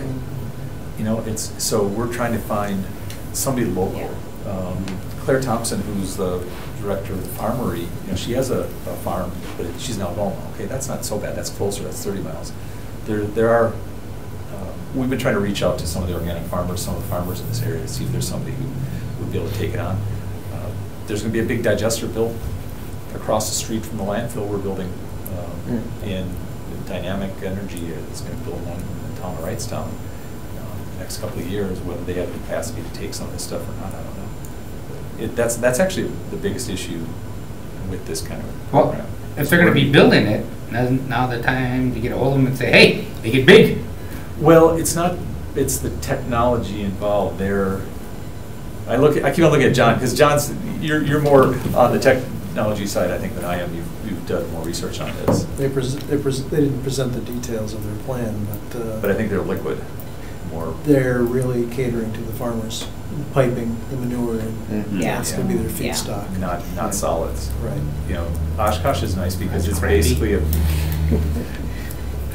Yeah, it's basically a big indoor compost facility that handles dry, they call it dry digester, because that's what it does, is it just takes it and composts it for 28 days and then they cycle it through. Wow. It's the only one I think it's still the only one in North America, right? I think that's true. Wow. That's true. We're not gonna go another one. Cody, who is joining Yeah. the Sustainability Commission, works for Festival Foods, and, they have all this compost, all this around the state. And he said that, speaking for him, that they have gotten a few farmers to come and pick up stuff at sites and really gung-ho about it, and it's working well until they can't make it. The weather's bad, or, whatever Mhm. happens, and there they sit with this pile of stuff ready to go. Mhm. And so it has to be something that's, Consistent I think the and- city has yeah. to be involved, or, still you could get the private and the city working together to get this done. Something to help the farmers when the weather's bad, or, I don't know, some kind of insurance or something. So to make it work, to help it. The program right now that I know of that's working pretty well on a consistent basis is Stevens Point and Rising Sands Organics is an organic farm over there. Kelly Abington is a recent graduate of UW Oshkosh, or UW Stevens Point, and she is part owner of that. But they basically bought a panel van and go around and pick up, kind of like Farmer Donna does, but they're right in, and they do it on a subscription basis within Stevens Point. So they're right there, and they're able to use that. But they're small, and I talked to her last week about this. They trying to ramp it up to a whole city. It's hard. Festival Foods is working with Hilltopper Refuse in La Crosse, and Hilltopper is a private company in Holler, and that's where they're working on subscription service as well for curbside collection. And so it's not the city of La Crosse that's doing it; it's actually Hilltopper that's doing it in Onalaska in that area. So there's some challenges on that end, but if you find a way to spread the wealth around amongst a number of farmers, if you can prove that the material is the hardest part that we heard from Oshkosh, and part of the reason we had to drop all compostable plastics is because they'd rather not actually have our residential material at all because there's so much contamination in it, too many plastics, and Madison's on its third pilot program because the first one was a complete bust because they just had way too many plastics. Second one wasn't too bad. The third one, they're kind of holding off at the moment until they do a really thorough round of education with people who are participating, but it's a voluntary. They're limiting the number of people who can participate in there. People are putting plastic in that. Oh yeah, all the time. Yeah. Oh yeah. That's a problem here too. They hire people to go through it. Pull out plastic bags Yeah. and stuff. Plastic bags. Plastic bags are just ubiquitous Yeah. in any garbage that's And thrown out. doesn't matter diapers what and- kind. I never put plastic Stuff. in. You're Am I doing something wrong? You're not putting plastic in. That's good. No, you're doing it right. That's we don't Why want. would you put plastic in? I don't get it. Well, even the compostable plastic is no longer. Right, we can't do it. Yeah, we put it in a paper bag. Well, and now with I don't know, maybe. PFAs. Well, they've made it. Even fast food papers are subject. There are organic farmers who won't take a lot of food waste right now because if they want to be certified organic, they can't take any kind of hamburger wrappers, which are paper, but they're coated with PFAs. If they're anything that the material doesn't soak through popcorn bags, pizza boxes, all have PFAs on them. Oh.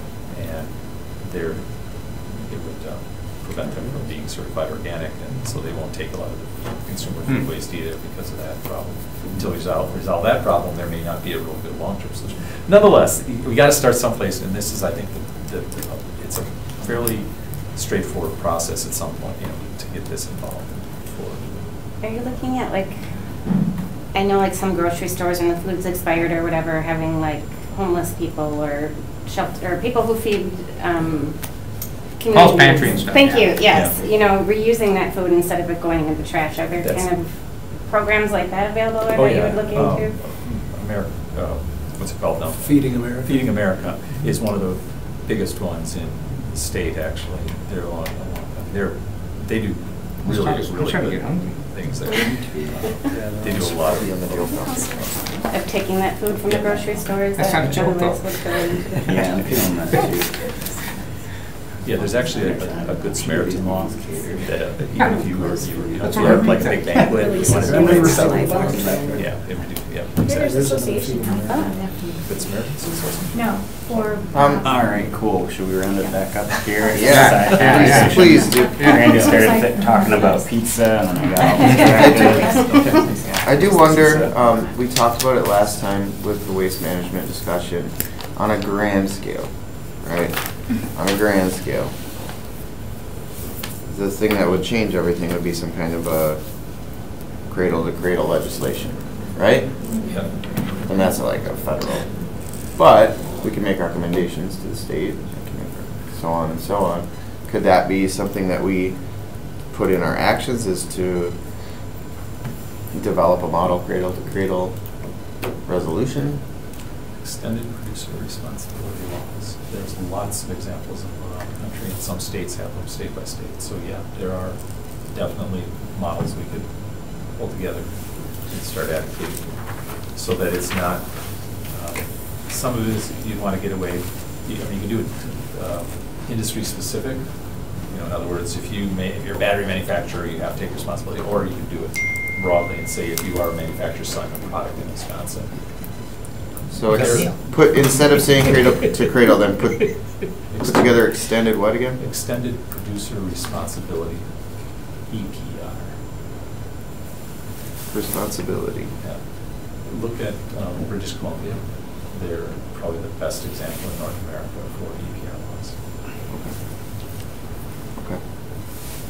So it's like the law for tires. We pay a fee to recycle a tire, or the best one is car batteries, hands down.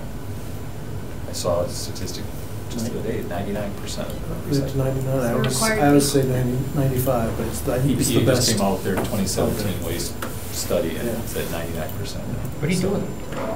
They disassemble them, they recycle the plastic, they recycle the lead, I don't know what they do with the acids in them, they drain it and reuse the acid probably. They've reduced the need to mine for new lead because they're recycling just so much of it. Mhm.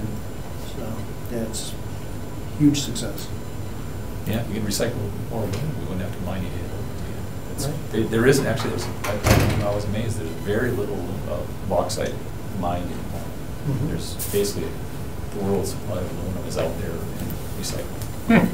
So would you say the British Columbia EPR law would be research or evidence? Yes. I do think we should be realistic about the legislature we do have right now and recommending bills that might not be. This is the Possible. legislature that passed the Wisconsin e-waste law. Do you think that I think possible E-waste? thing? E-waste, yeah, the one that bans electronics from being put in the landfill and Oh. requires manufacturers to they have to set a target goal for recovery. They have it based on their sales. So if you sell 100,000 pounds of TVs, you have to collect a comparable amount or pay for recycling of a comparable amount. So there's, never say never. You know? Yeah. If you don't start somewhere, I've got a draft paint recycling legislation that we're trying to find some sponsorship for. That would require all paint sold in the state of Wisconsin to have between $0.25 and $2, depending on the size of the container, that would be required to be recycled. You could take it, basically pay when you buy it, and then you take it back to the Deposit? yeah, it's kind of a deposit law, and then it goes to recycling. There's a couple companies that do paint recycling very effectively, so. I just really want to be careful about, like, when we did the PAH resolution, asking them, like, pass that resolution, like, that was a feasible thing, that's going to get voted on, and, like, if this is a feasible thing that could happen, I'm all for that, but I think just like I see some city governments, elsewhere in the state that are just constantly passing resolutions asking higher bodies to take action, and I don't think that's a really good use of our time. I think things like developing a curbside program are things that we have power over and that we can spend our time doing and just like feel good, like you guys should do this, recommendations that aren't actually rooted in, potential action we should be cautious of, because otherwise we'll just spend time working on that. The paint management legislation has support from industry. Cool. So the American Coatings Association has actually drafted the legislation and passed it in both Minnesota and Illinois. And locally there's, I think, 12 states nationally that have passed this legislation. And so they're supporting it. The Association of Recyclers of Wisconsin, who I belong to, is the one who drafted it. Actually, I drafted it, but there's pretty broad support that way. And right now we're trying to build support from Wisconsin manufacturers and customers. Okay, if you get their seal of approval, then we can move forward. Yeah. So I'll keep you. Okay, that's great. I think that might be more of a long-term thing, just given the legislative calendar for this year. The last Senate floor date is going to be before our next commission meeting, and then they probably won't meet until after the elections in January. So, we looked at it. 4 or 5 year timeline. Sure. Yeah, sounds about right. Cool. Anything else to add to these goals, Mark? Not from my standpoint. Awesome. Any other thoughts from folks before we move on to ecological restoration? Cool. I think Ned had some edits there. All right. For ecological restoration, the goal,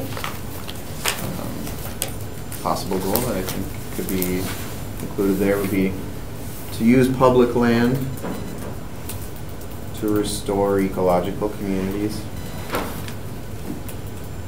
support sustainable urban agriculture, filter water entering our waterway, and support healthy recreation for our population. Last 2 parts. So it was using public land to restore ecological communities, support sustainable urban agriculture, filter water entering our waterways,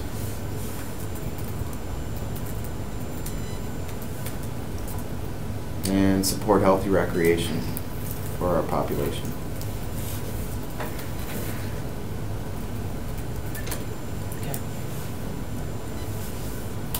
I've got a communication in for INS for Noble May. So when they meet. We did actually talk about that at the Pollinator Corridor meeting last week. And then I shared some of the ordinance stuff that we had worked on 10 years ago on height, and we can already grow to 9 inches, so it's a pretty liberal ordinance as those go. 9 inches? It doesn't sound very tall to me. When As you're far talking as- about, as like, far as that a one flower lawn. I have is under that. No, as far as the lawn, you can grow your, Okay. no, you can. Yeah, but what about like native grasses? That's also addressed in the ordinance that we wrote. Okay. Yep, you can do your whole yard in native grasses and flowers. Absolutely. Anything except for between the sidewalk and the street. That Yes. still has to be turf grass. Yeah, the terrace. But, and it's my understanding that the plants have to be below 3 feet in height. Mhm. As far as the city of Green Bay, I'm told, and I haven't found it yet, but I'm No. told that our ordinance says that if you have what they call a native planting, I believe, you have to get like a certificate or certified or something along those lines in order to have one, and that, You can voluntarily register, we set it up that way. okay. You could voluntarily, nobody has, I don't think, but you can have native landscaping, like I said. And it can be as high as you want it. I mean, most native plants that you're gonna grow for pollinators are gonna be taller than 3 feet. So let's be really clear about what part of the yard we're talking about. Front and back, not the So- terrace. Right. Not the terrace. So you can have plants that are taller than 3 feet as part of a bed. Well, No Mow May is really about a lawn Lawn. area. Yeah. Right. Right. Yep. And of course, that's turf grass, which I'm not sure is attractive to pollinators. Right, it would be more of the early blooming flowers like dandelions that would provide some kind of nutrition for the early emergent bees. That would In pretty turf. much be it. If It would you're be happy your with kind of the weed ones, flowers that right. grow in a turf lawn. Okay, so no That's the May. point of no That's- May. Right. Yeah, is to get those early emerging bees. Then Corey, what you're Food. talking about is in lawn area, plants need to be shorter than 3 feet. I've been told, and again, I helped write haven't the seen it ordinance, myself in the so- ordinance. No, it's in a different part of the city ordinance, Okay. apparently, which states Under, that. maybe like under nuisance ordinance. Yeah, that's probably. And what I it know is. it came about because there was an issue going on in the city with a homeowner's property. There was a lawsuit. Okay, and so that's when I was told about this 3 feet rule, which again, I haven't found for myself. Yeah, we never set a height limit. Of course, the lawsuit was after your work, Ned. Yes. Lawsuit happened within the last 4 I'm years. quite certain it's still, Okay. Was it Active. Was it in the terrace that they were? No. No. Was it in their yard itself? Just so you know, this is going to be brought up in the code line, so Yes. we can investigate it more fully at Yeah, that point that would too, be great. if there's an Right. issue. Yes, thank you. that's what I've been thinking about as well. But yeah, I don't know. I don't believe our ordinance has been replaced. I just looked it up again last week. So I agree, and But it could be in part of another code that Yes. says something different. That would than that. conflict. Yes, Yes. exactly, and that's That's what we're saying. exactly Yes. Okay. a With good the example code. of the code audit. right. Yeah.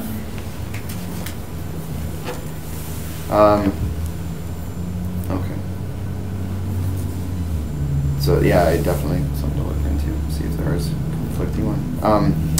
Because then a lot of us would be way out of that code, but would still meet the ordinance that we passed. So, as far as the second column, then research or evidence for the ecological restoration. I think we would be looking for mapping data from the city parks department.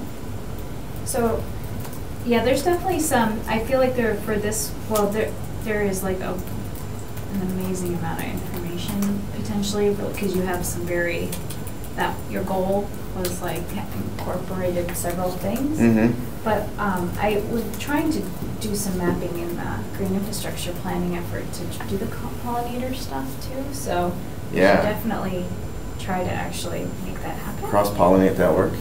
Yes. Andy? I've been, Mhm. yeah, so I've been trying to make that connection consistently. I'm not doing very well so far, so, but maybe we should talk about that. But then also, this area is designated for a pollution hotspot area, basically. It's called an area of concern. And it's a 1 of 43 in the Great Lakes. Mm. Yep. Is that an EPA? It's an International Joint Commission designation. It's an international, binational agreement that this is a really big problem area. Wait, what area specifically? It's called an area of concern. But where is it? Green It's Bay or it's from the De Pere Dam all the way to Point Sauble and across the bay from Longtail Point. And it's amazing. Okay, so the coordinator who's helping try to do all the restoration for this area would love to come and talk to this group. And they also have just completed a wildlife habitat assessment and project list for it. There's a lot of in-water projects, but it goes a kilometer from the shoreline inwards too. So that is a huge resource for you. I can send you the project ideas. The mapping goes way beyond what I know you're gonna Huh? Yeah, it's Bree. She's been trying to get on this agenda for a while, actually. So, but she writes very. Yes, she's been trying to get on the agenda. I don't. If she hasn't reached out to you, I can't control everybody. So. There you go. She's from the DNR. Yeah. So you might have gotten an email from her. It might have had a lot of jargon in it. There you go. if you search the term AOC, you might find her email. It's just gonna be the congresswoman from New York. AOC is. Yeah, AOC, No, yeah, no, yeah, no, yeah, no. yeah. When you talk to the Wisconsin DNR, AOC means a very different thing. I got an email the other day with AOC. So this, just so you know, this area's been designated since 1987, this issue, and it has to do with the PCBs and then the degradation, wildlife and habitat degradation, and eutrophication, so all the sediment, nutrients, and the algae bloom. So it's there's a lot of people working on the stuff, the ecological components that you talked about. Excellent. And then we should connect more on the mapping for Yeah. that. Because I think there's a transmission, there was a study done by the transmission company in this area looking at pollinator corridor habitat. ATC, yeah, they were. So, yeah, do we have that report? That's what we would like. Somebody on the corridor, I think, has worked with them on some of that, so I'll ask. So getting that as a resource would be, I think, a critical piece. Thank you. There's also, I was going to ask about stormwater data, so I think. But so that's in the water resources management category, so what do you? As far as how, and I think this goes into green infrastructure as well, how does, some of this is going to support both, right? So creating green infrastructure could support pollinators, could support restoration, could support the water goals. So we should talk. try to. Maybe your partners? Am I added to your point people then maybe? Or? I think we should. I think I should probably finally. I think we should Could be. have Corey too, because you were. Yeah. So Julia, Ned, and Corey will be the point people. So I only have one goal. The one goal is pretty huge. Action, sorry, one action. The one action, NOMO May resolution to encourage pollinators. I would also put, and we'll talk about this in a few minutes, joining national efforts to access resources and best practices. For example, the Bee City thing from Xerces Society.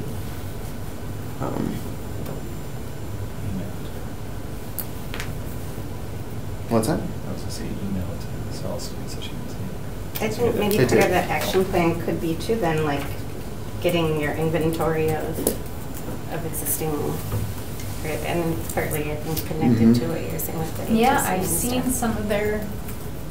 Bobby sent me your map. Yeah. But it also has to do with park stuff. Right. Taking inventory is definitely, absolutely should be one of the goals by the end of the year. Getting that done. One of the actions. Sorry, one of the actions. Yeah, getting that done by the end of the year. And then you've also talked about a pollinator corridor. Oh, taking an inventory of actual sites. Pollinator sites. Right. Yes. Sorry. So what specifically? Pollinator friendly. Not like habitat type not sites. Community garden sites. Or like what is the inventory of? I was thinking more along the lines of the pollinator corridor for pollinator landscaping. And are we looking at public land, private, both? Both. So we have, okay, I should just, yes. No, you got some ideas? Yeah, we have, we could potentially have a graduate student come to build something and then have students go around and actually, because we were going to do this for green infrastructure, so pollinator habitat could be part of like a GIS collector, and so this summer to go around and actually start the inventory. And then we'd love, to have like a website, so a map that we could actually, that would be made public, and then it would be a baseline for all the projects in the future too. So that'd be great. Yeah. And it would help with this inventory.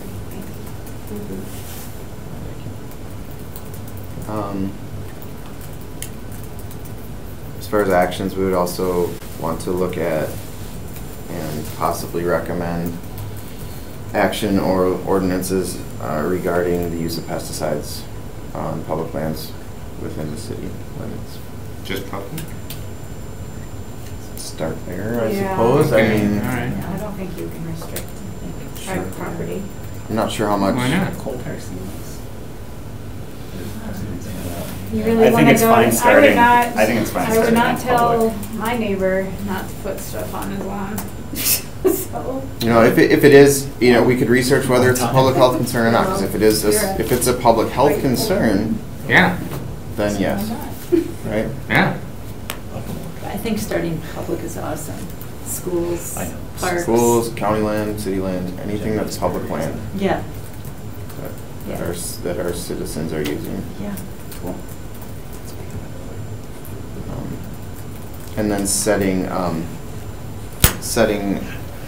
goals for completing the pollinator corridor, which originally we had intended to have no gaps of half a mile or more between areas.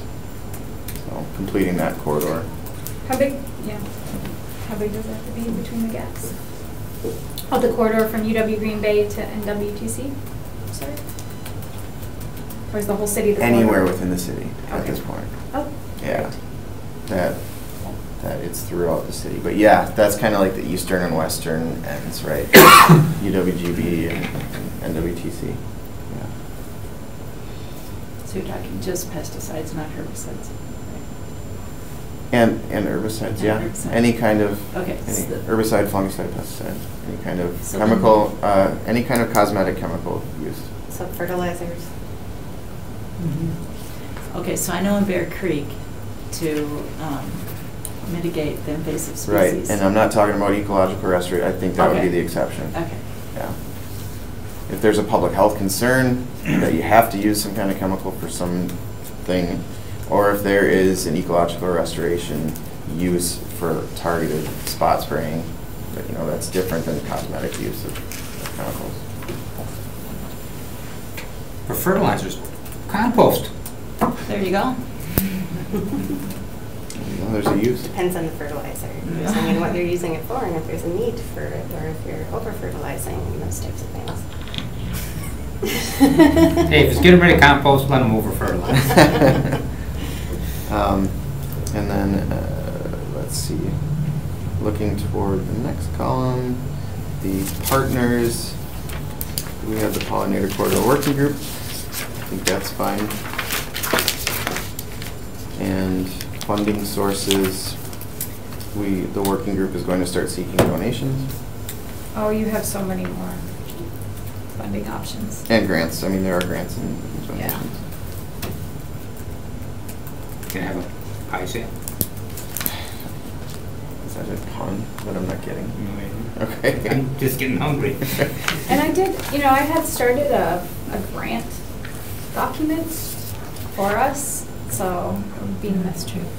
I don't know if we could have more of a, I know there's this chart, but it would be nice to be able, because some grants are gonna overlap with different categories, so, and I just put on like the deadlines and the description and what would be needed. Just when I give me a started minute that. to locate that.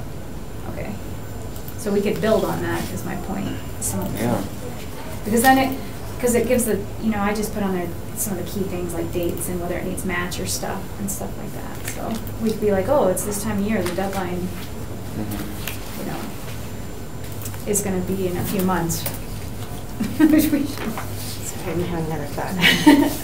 Just like maybe sponsorship, like sponsoring a garden, adopt a garden, or something like that, where people could, maybe it's for a year or whatever. Yeah, start with a year, and if it grows on you. Right. You are rolling. At the end column for documents, I put, we have some original documents from when we set up the Pollinator Corridor project. I don't know what other documents we have right now. Just some background on it.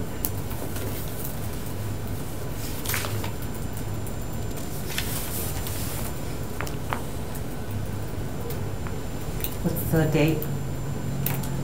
2011? No, the target date? I'm sorry. Okay, the target date. Actions, build time machine. Yeah.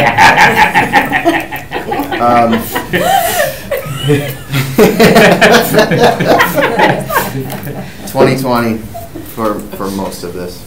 This year? Yeah, most of this can be done this year. I think completing projects might be, push that out to 2025, but actually just doing some of this mapping and possible ordinance writing or prep work for that can be done this year.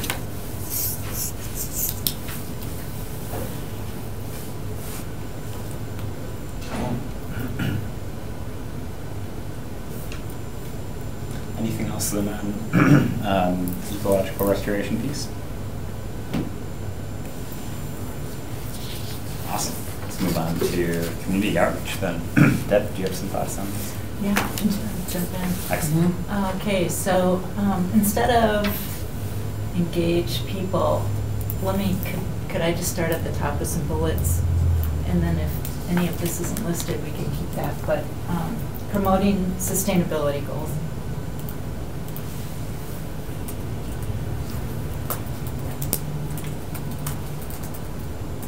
And then above that, I guess I would put introducing Green Bay Sustainability Commission to public and, I don't know, is a business considered public? Sustain the Private. commission. Sustainability Commission. Sustain the sustainability. Yeah, that would be the first one. Okay, promoting sustainability goals. And then networking. Brainstorming ideas. Building community. And then in addition, this could also be the neighborhood outreach that we had talked about. This could also be another bullet for how you, because it's not really happening yet, but. Would that be an action, like something you're planning on doing? Yeah, okay. Yeah. All right. And monthly coffee conversations. That's coming up this Monday, right? Yeah, yeah. As a I lost my. as a goal or an action? That'd be more of an action, wouldn't it? Yeah. Yeah, I'm not sure whatever column it was in, we'll keep it in that column. Actions, yeah. And then, I don't know, love your input on this. I was meeting with, occasionally business people in the area, and it was really interesting, and like Sanimax and Schreiber, and I would love to continue doing that if you think it's useful. I don't know how, but if it's a useful way of using our time. Well, you've been meeting with them. Is it a useful use of your time, do you Oh, think? I loved it, but Well, it's a useful. I think it generates talking about these in real life terms, talking about these goals and sustainability, and we need to be doing things at our company, and here's what we are doing, and they, engage. Yeah, well, if you don't think it's a waste, then. A couple extra, these are large, not small. South Bay Marina is doing great things. Yeah, McDonald. The McDonald Industries, but South Bay Marina is doing great. I just met with them, and they're a certified clean marina. They're trying to get rid of all their plastic and converting other stuff, and then we also have a local company they just taught me about called Marine Dynamics, and they actually design pond skimmers to take out plastic out of the water. So they test these devices at South Bay Marina. South Bay's getting 3 of them, and they basically act like a pool filter where it sucks in water, and then they can take up the plastic and take it out of the marina area. But they also develop like boat-sized ones, and they're all over the country. And this is based right here on the east side. How small plastic are we talking about? Well, like plastic bottles and debris and stuff. Okay, so sizable. It's for like, actually, it Not would be talking a great, microplastic. I don't know if the parks, if you're gonna apply for that grant, I don't know, were you working with them? We did, but not for in-water cleaning, it was more the shoreline. So Okay. like the beach grooming equipment, that Yeah, type because of they stuff. actually have a water one you can go through and like collect, I was like, that's a really like a water-based, like, problem-solving company right here. So, Yeah. I wonder if it'd be neat to like have a resource where people could share their information, but like somebody's managing it, like even things for the Bellin Run, if somebody was interested and wanted to learn more about how their company or organization could be more green, maybe. Yeah, Dane County has Sustain Dane, and like, so businesses can put that sticker on there. Yeah. On there. Like, I don't know if that's something we want to think Well, about. that's what the like- coffee talk is sort of generating. Trying to figure out People how are to coming together and they recognize. are talking about waste issues, and, Schreiber was there, and Sanimax is coming, and all kinds of people talking and about their issues at work. Like, Bell, was it Label Maker? They have some. Oh, Bellmark was there. Bellmark, and So that, and we're organizing it. Also Cody is a point person on, that you could, if you could please add to. Oh, yes. that. So, so I don't know how big it's gonna come, or, but it is, it's that on little terms, I guess. Are you- But what about like recognition?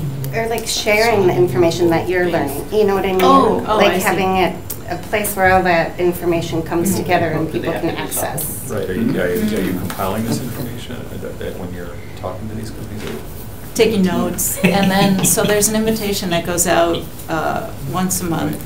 Yep, and taking notes on what was discussed, and I guess we thought, I don't want to speak for you, John, but it would be kind of a more organic thing rather than top-down, rather than telling them what we want, telling them about our goal. I mean, they know about our goals, but where they can network and work together and Right. come up with solutions and share solutions. Not so much the Sustainability Commission is giving them information, but providing a platform for them to share information and take it from there. And Yeah, and I think that that information that's shared could be compiled in some ways for people to access, you know, and Then be shared with a lot of other, I mean, if any other Right. community or any other business, I mean, right. It's pretty light so as a far. resource. Yeah, it's not real, a lot of heavy information coming through just yet. But even like the talk Just today kind of about the Bell and question. Run, if somebody could just take those bullet points and say, well, this is what they're aiming for, even if it's not achieved or whatever, just to kind of get those ideas in Mhm. one Oh, I place. see what you're saying, okay. You know? Mhm. So you're Yeah. talking like Yeah, a because- website? yeah, and talk or a about- spreadsheet or something. Something, I mean, how are we sharing? That's my I think question. on our sustainability web page, we could probably have a Resources tab. for Oh. businesses. Facebook page, Yeah. Yeah, it goes back to Julia's, you can talk about resources. Yeah. I don't know, I That's mean, a it's great extra idea. work Who's for doing somebody what? to have to input But that it's not- information, but Yeah, it's bullet points. yeah, it could be These are our fairly goals, simple. and this is what we're Mhm. doing, this is our contact information, if you'd like more information, call Yeah. so-and-so. Okay. Because maybe they're like, oh, you found aluminum water bottles for cheap, great. Well, actually, You know? that was how they found that out. It was this discussion at the coffee talk with the Green Bay Botanical Garden, sharing Yeah. that they were doing that, so that was, That's how you- that was the conduit for them, so. Was it a conduit or a sluice? Just a catch. Do you need anything else on this one? Just a date and unfortunately partners. Well, the date's, yeah, the date's ongoing, I mean, there's no end. Okay, end ongoing, date, right, yeah. infinity. Identity, okay. And beyond. And then, just take a photo. So- Put that on the Okay. All right. What my kids forget. Yeah, so the next coffee talk is Monday.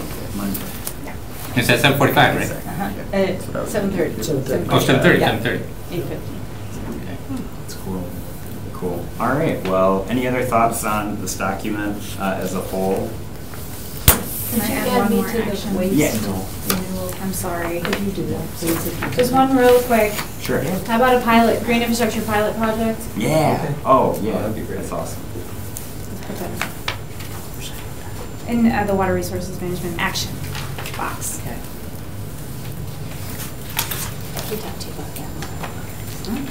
Cool. And then I guess like the major significant I'm gonna changes make it really general. There we go. from last time. Something. We did eliminate, I just took the liberty of eliminating the sustainable transportation option, because we didn't really do anything last year on that, and we don't want to overcommit ourselves. And then we did have a discussion about the comprehensive planning and stuff too, but I just don't know where that is at, and if there's a meaningful way to plug in, so I don't think we need goals around that at the moment. Yeah, I would say not. I would say, so some of the people who are involved in the comprehensive plan attended the community scoping workshop for green infrastructure. And I think that that team is, putting sustainability in the comprehensive plan. They're taking a slightly different approach to constructing it, so it's by neighborhood instead of by category. Cool. So, That's awesome. yeah. So I would just say, let's just leave that aside, and if you want to check back, then just put it on the agenda item for an update. Cool summer. Wonderful. Great, thank you. Yeah, sure. Move to adopt as amended? There's a motion to. Second. And the second, Ned and Randy. All those in favor, say aye. Aye. 1 second. Think about your vote.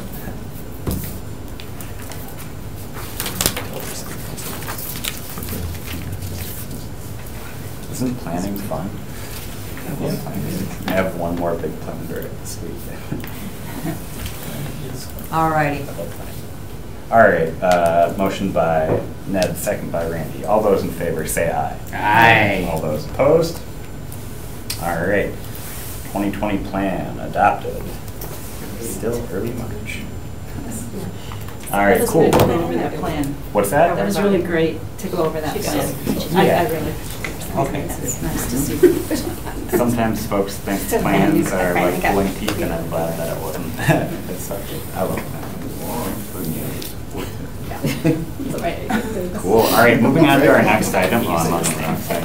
Moving on to our next item then, field trip. Field trip. So, possible dates for us to take a tour of New Water.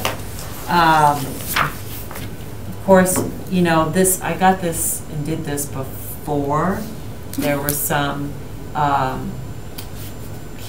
social distancing moves by entities in our community. I have no idea if New Water is one of those entities that's going to do social distancing and thus cancel their tours. Oh. I have no idea. Corona. Oh, Corona. yeah. COVID-19. So, what I'd like to do, I wanted to put this on the agenda. I think probably the easiest way to handle this is for me to just email you and see if you want to come. I mean, generally, are people interested in doing a tour of New Water? Would it be at their the new part of their stuff? I think I can get whatever I want. Probably.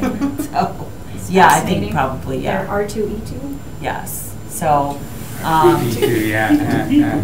so I would just say the motion I would look for is just for us to, Take Put out necessary a doodle. precautions. I would say, let's just table this into the next meeting. Okay. Well, we have, But that would be after. that would be those after dates. this timeframe, but that's fine. Yeah, probably. that's right, because Okay. I'm not sure where they are. Sure. So, So just hold for the next meeting? hold for the next meeting. All right. Table. Motion to hold. Motion to hold by Randy. Second Second. by Second. Ned. All those in favor? Aye. All those opposed? All right. Hold one, just give me 1 second. So it's just a hold on? The hold. Well, one. That's really interesting. It's right up your alley. I'm serious. I didn't mean, there was no fun. I do not like that. Although they are getting better. They are getting better. because of Okay. this experience. All Moving on right, to cool. 4. Item 3, Ned, take it away. 3? Oh. Oh, yes, sorry. I'm going to the wrong one. Okay. Discussion with possible access. Understandable. BBB. Yeah, the Bee City. What we be. This was brought to my attention last week by one of the folks at the Pollinator Corridor Working Group. Bee City is a program, you know, kind of like Tree City or Bird City, that we've become partners with to recognize efforts that the city's taken to support pollinator habitat. And it has some requirements in it. So in your packet, it talks about what we would commit to doing as a city, so I'll start there, I guess. Taking on the commitment of being assigned, or of assigning a Bee City USA committee. I think that would fold right into the Pollinator Corridor Working Group. They could be the Bee City USA committee. Planning some kind of pollinator event at least once a year, like a garden walk, which several people who attend that working group work on planning garden walks, so that should be no problem. Report kind of provide a report of the actions that we've done as a city over the course of the year. And then, you know, whether that be like installing a new garden in a park or doing the mapping project or whatever it might be, but reporting the work of what we've done. And then the Pollinator Corridor Working Group would raise the funds to support being part of Bee City, which is, it's a significant amount of money. I think it's $500 to apply to become a Bee City and be recognized. And for that $500, Bee City says that you have access to webinars and other educational resources. Is that an annual fee, or is that? It's an annual fee. Whoa. Wow. Yeah. So There's a when lot we of talk, there's a lot of free information out there. yeah, we talked as a group, and it might be if we don't see a benefit of doing it a second year, then we wouldn't. How much is it? $500. I believe it. I think it's. I don't know if that's an annual, if it's $500 every year, but at least for the initial one. And you know, it's through the Xerces Society, which is a pretty well-established group that has been doing years and years worth of work in promoting pollinators, butterflies and bees, things like that. So, if we think the notoriety of being a Bee City, you know, we'd get some, it would actually be stickers for signage. Being recognized kind of like Bird City was and the Tree City has been. Basically, the benefits would be that recognition and that networking with other Bee Cities and access to some of the Xerces resources. Do you know that if we pay the 500, would we meet the requirements to be labeled that, or what's the effort to be labeled a Bee City? Right. So the city would have to have something in place as far as like an ordinance relating to pollinators, which we already do. Mm-hmm. Promoting and creating sustaining pollinator habitat. That is something that we'd have to do as a city. Mm-hmm. I'm just seeing if there's anything else. That's kind of the major stuff to do. Yeah, having something in an ordinance and having actual habitat created and maintained. So is this something maybe better after we reach our 2020 goal of having the pollinator corridor established or mapped, or does it make sense to wait for a certain point, or to go hand in hand or at the same time as these developments? Yeah, I don't see a problem with doing it now because we wouldn't apply until that $500 has been raised anyway.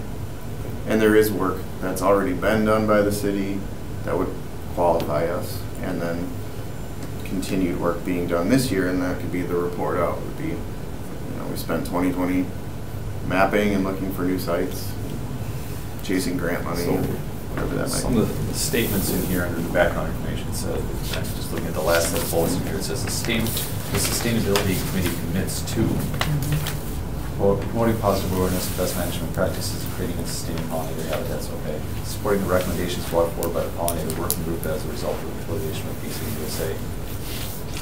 What if we disagree? I'll answer that. Creating, maintaining, enhancing pollinator habitat on public and private land. So we as a sustainability committee are, this statement is committing us to doing that. So what was originally written was the City of Green Bay commits to, and that is difficult for the city to commit to those actions. I'm not sure it's not difficult for the Sustainability Committee to commit to those I would agree actions. that it would be difficult for the Sustainability Commission to, I should say committee, sorry, commission. To commit to all of those as well. So, you know, who does what and what power do they have? That is those last 4 bullet points. I changed it because I didn't want to commit the city. Because what is this? I always ask that question. What's the city? Who's the city? Which part of the city? So. Right. And I think, you know, this is obviously up for change, and, you know, your edits as a commission. And, you know, especially creating, maintaining, enhancing pollinator habitat on public and private land. The city couldn't do that anyway. Right. Private land couldn't do that. So, and the B City artwork on city signs, I'm not sure about that either. I'm just not sure.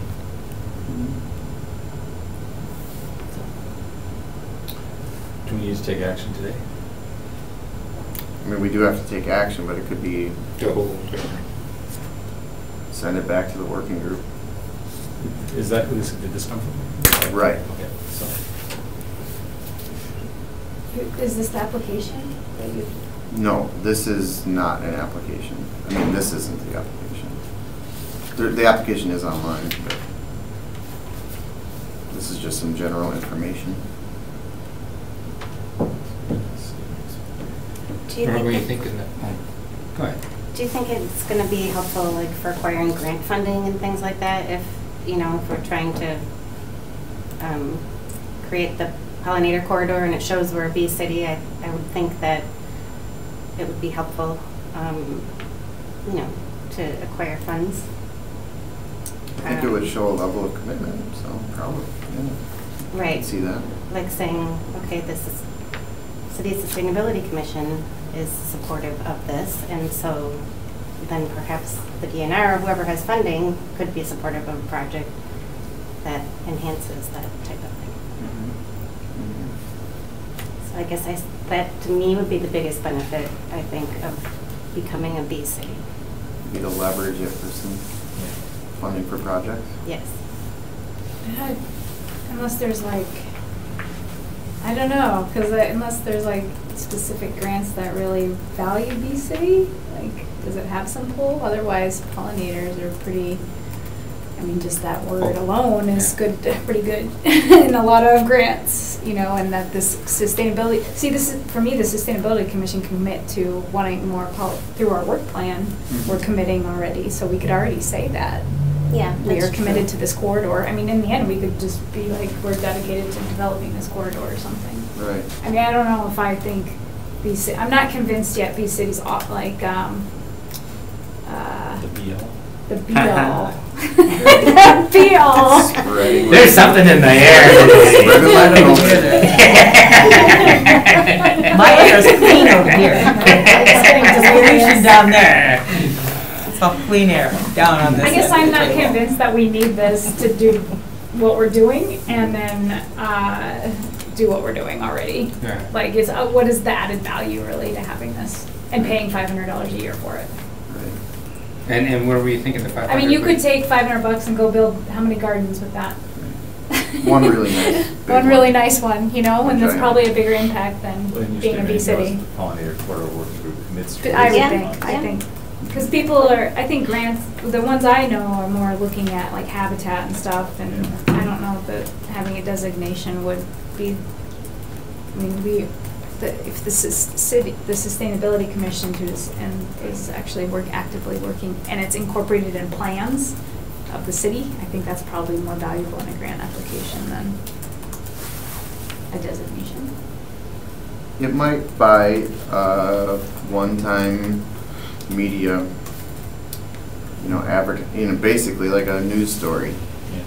Like Green Bay is a bee city, here's what that means, and then it would be a way for us to market some of our goals for what we do. But it would be better if it was timed with something like if you want people to do them in their yards and then put it in an inventory, like we have an online system where they can enter their own garden. Like it could be packaged like that. We're a bee city, be a part of the bee city and help us, blah, blah, blah.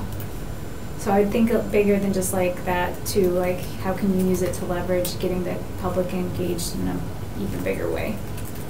And maybe we don't have that infrastructure yet. Where were you thinking the 500 would come from? They wanted to start asking for donations with some of their colleagues and people on campus and just fundraising people that they know. Just to start asking for donations, basically, on a very grassroots level. I think, so my understanding is the city of Appleton, with their proposal for No Mow May, was kind of sparked by the fact that they're a bee city and they're trying to, you know, meet both efforts, I guess, by doing that. So I guess I could perhaps see that tying into if we did want to promote a No Mow May type of thing. But we should do that anyway, the No Mow May. Yeah, you can do it without being a bee city, but it was kind of from the way their resolution was written, you know, it says they're a bee city, and so it's just kind of more ammunition for the reason why you want to do what you want to do as far as. But you could time it with such a bigger, I think you could do a lot now that you say that, you know, you'd be like, we're a bee city, you could have like it timed at a certain time of the year and promoting buying native plants and planting out a garden, a workshop maybe about how to go about planting and converting. So I think it could be a big deal and then have, you know. It might take a while to raise that 500, so why, like, if we're gonna do it, I think we should start allowing them to raise that money. Because, especially because it's like kind of college people, we kind of got April and May to do it, basically, with a busy campus. You know what I'm saying? No campus. Well, they're not going to be there. Or, yeah. They're not allowed to talk. A lot of phone calls and texts. I was going to ask Belen, you know, if they got any backup plan for the coronavirus. I mean, Not I sure. think it's supposed to be better in warmer listening months. on backup plans. According to, but who? Yeah. I think The it's a president. really good idea, and I know I'm gonna take it kind of cruises takes away from someday, the get importance away. of sustainability and pollinator corridor and all that stuff, but kids could really get on board. I could see little kids getting really excited about, we're a bee city, you know, and having teachers be able to adjust their curriculum to bees and pollination and just creating a whole bunch of awareness on how important our food is. I agree. I I think know it it's could be expensive. like, this is just one thing though that you could build, like, it's like, what do you want? And then we could build all this stuff around it, and then it's part of that marketing. Like that day, we are now designated a bee city. This is, you know, come join us. And Yeah, I don't dispute the potential value. I think it does have value, but I want to time it with something, you know.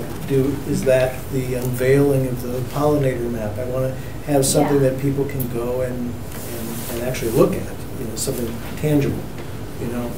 'Cause I think it's great, but let's have something there for them on the unveiling, other than, hey, we're now a bee city.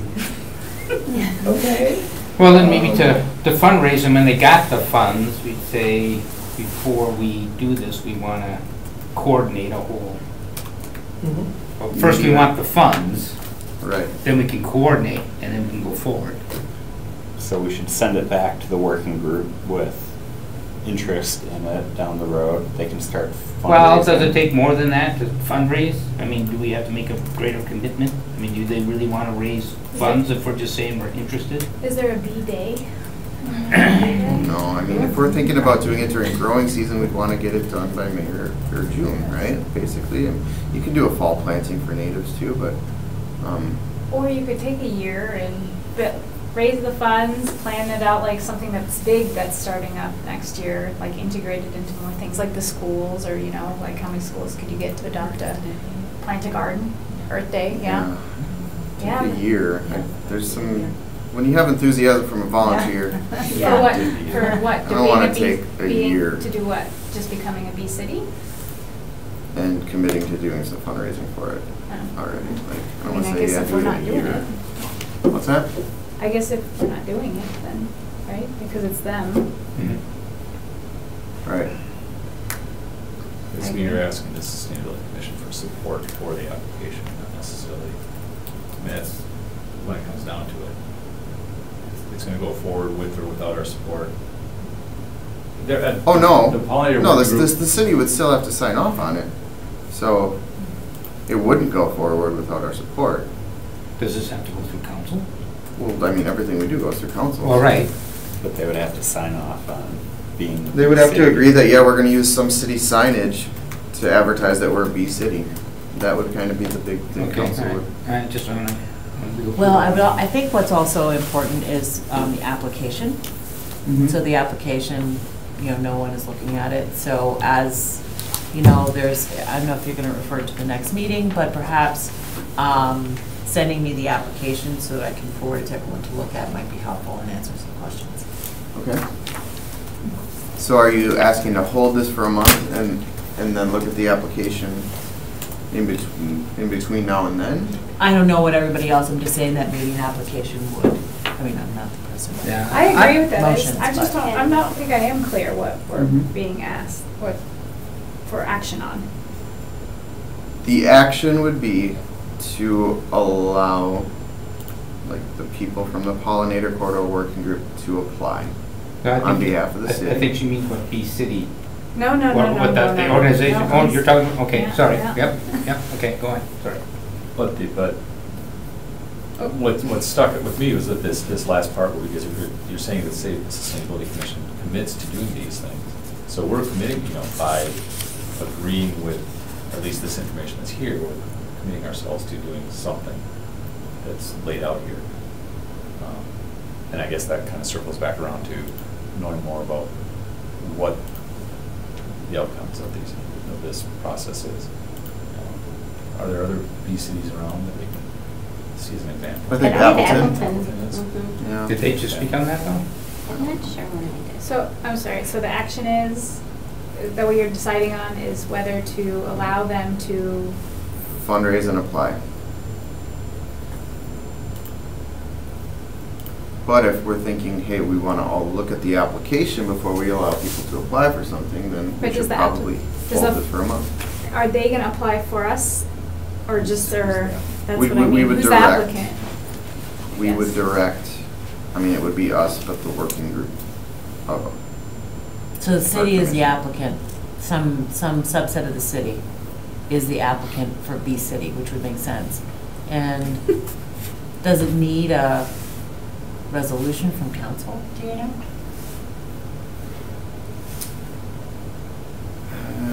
I would imagine it probably would.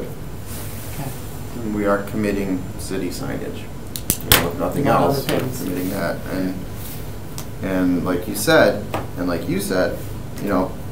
creating, maintaining, and enhancing habitat on public and private land. What is that private land thing all about? That's kind of curious, so. I wouldn't be opposed to holding this for a month.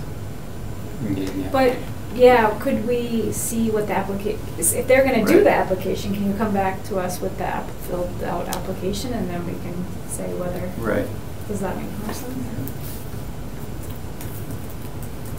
Right? Because, or we would be approving the application to move to council, is that?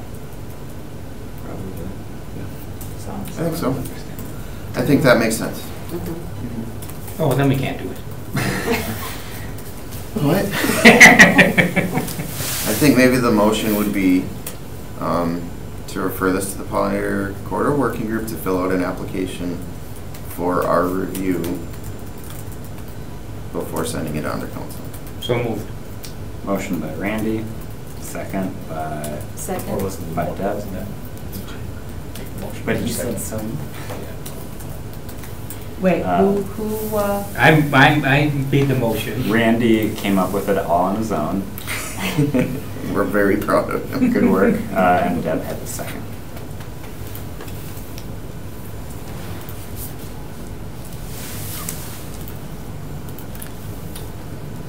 oh, sorry, gosh darn it.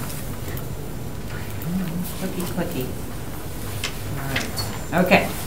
And maybe we could, in the meantime, ask Appleton, and it doesn't have to be part of the motion, but ask Appleton, how does that look as far as creating, maintaining, enhancing pollinator habitat on private land? Like, really, on private land? Cool. All right, so All those in favor of the motion, say aye. Aye. All those opposed? Cool. Thank you for bringing it up.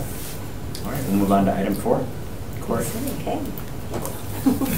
Park survey. Okay, so, right.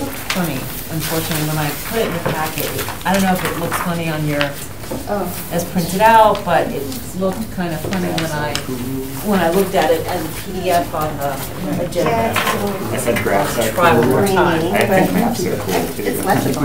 Is it? Yeah. Okay, all Right, right. right. I think so, I yeah. didn't spend a lot of time, but I thought it was, yeah. We're doing 3. And I'm gonna kind of try and summarize stuff for you guys. So, the Parks Department, we're working on updating our park recreation and open space plan, which is something that we update every 5 years. The document is really just to help us guide like the development that's happening in the parks, so we can kind of prioritize projects, things like that, as well as we look at the recreation end of things. And then really the document is a great resource for when we do go for grant funding from the DNR. And so I believe if you don't have a plan like this, you can't even apply for certain grants. So it's critical that we have it. The last one was from 2014 to 2019, so it's outdated. We're hoping to have kind of close to a final draft done by April 1st for the plan. So it's coming up soon. And so we did a survey to put a survey out to the public just to try and gather information to see how we can enhance our hand and kind of meet the needs of what people are looking for. And so the survey, we had 687 respondents, which we thought was great. They were mainly, it was located on our website. We put it on our Facebook page, stuff like that. Reached out to some of the user groups, the neighborhood associations, things like that to let them know that it was out there. So it closed, I don't know, sometime between the last time we met and today. I forget exactly the date. But it was great that we got so much feedback. And so I guess kind of getting back to the plan, really overall what's inside of the plan is the purpose for the plan. We incorporate other plans into here that kind of complement our plan and what we're working towards. So for instance, the comprehensive plan, the Brown County bicycle and pedestrian plan update, things like that. So we try and tie those in. And thinking perhaps initiatives that the Sustainability Commission would bring forward could kind of be included in here as well. So something to think about. We have our current mission statement, which is, we endeavor to enrich the quality of life of all people by creatively providing and enhancing leisure opportunities and green space. We have some goals and objectives too that then we go into. We look at kind of the city demographics, that type of stuff, inventory of what we have in the parks as far as what amenities we have in each park or greenway. We look at kind of a needs assessment, and that's based on what the National Recreation and Park Association recommends as far as so however many people you have should have X amount of ball fields and, you know, kind of that type of information. And so we then take that and see kind of where we are currently and look at an action plan. We kind of have that broken out into categories. So for instance, we sort of have a paragraph about like our boating facilities, community gardens, disc golf, things like that. So we kind of generally talk about those things. And then we go into action by park. So each park or greenway has a recommendation in here for what we would like to see as far as development and things like that. We do touch on maintenance just a little bit, but I kind of would like to see that expand as we're updating the plan. And then we talk a little bit about funding too, and which mainly comes from grants, bonding, some fundraising, things like that. So I guess kind of keeping in mind what's in the plan and then taking a look at the survey results. So kind of try to summarize this so that we don't have to go through all the And there's a couple extra things on here that you weren't able to, that I didn't share because it was so extensive. So. Does anybody have questions so far before we get into the survey and how that's working? Okay. You said the funding was mostly by grants? No, I'm sorry. The majority of the funding is probably from fund money, but grants is a big portion of it as well. Beyond the bonding, yes, it's probably the second source of funding we use. But if you don't have a comprehensive outdoor recreation plan, you're not eligible for DNR funding. That's what it comes down to. Yes. Yeah, I've written a bunch of these things myself. So. Okay. Yeah, you have to tie it into what's called statewide comprehensive outdoor recreation plan to the SCORP. Yes. They do that every 10 years or so. Sure. Yes. Exactly. Yeah. So it's an important document for us, not only for getting the grants, but again, just to kind of help guide where we want to go over the next 5 years. And that in turn kind of helps us with figuring out our 5-year capital improvement plan and, you know, that type of thing. So as far as the survey results, we had over half the people said that they visited a park facility frequently, which I thought was wonderful. 36% said that they visited once in a while, which is still good, I think. And then the remainders were basically not at all or hardly ever. So it seems like that's 89% of respondents who frequent our facilities or go there, you know, throughout the year, which is great. 66% of those people feel that it's extremely important to preserve natural areas and parks, which I think is wonderful.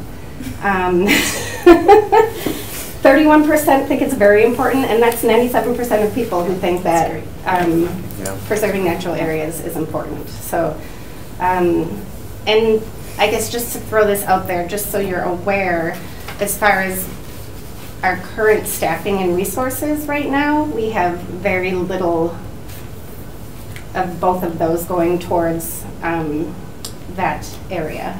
The majority of our staffing and funding and things like that right now is going towards like cutting turf grass and things like that, and not necessarily invasive removal and that type of thing. So I just wanted to make you aware of that. People mostly find out information about us through social media, so through our Facebook page, park website, stuff like that. So there are some who will use the brochures and things like that, but 70% of people said that they would utilize a community center and its programming. So we do work with the school district quite a bit to kind of use some of their resources as far as, you know, gym time, stuff like that.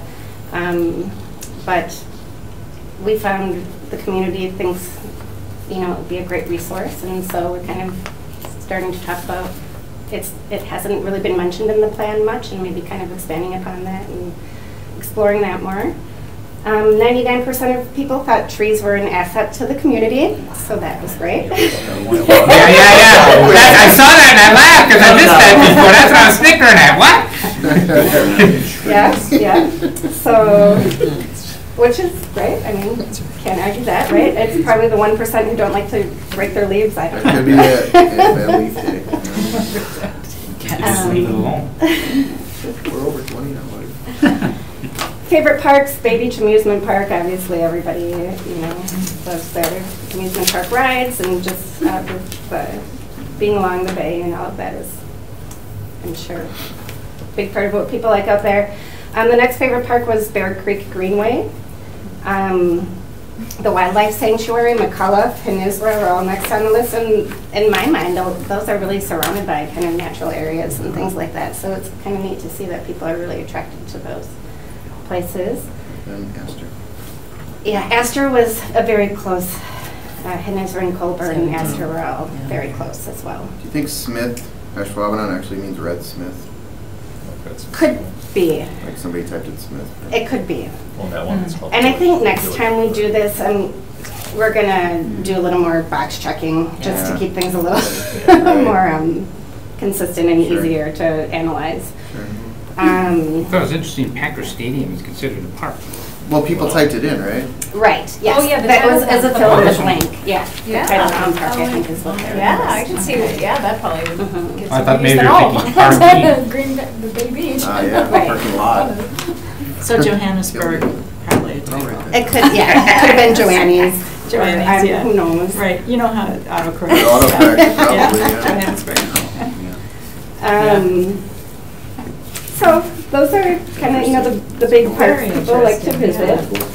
The activities that people like to do, at the top of the list was kind of a combination. I put them all together, walking dogs and hiking.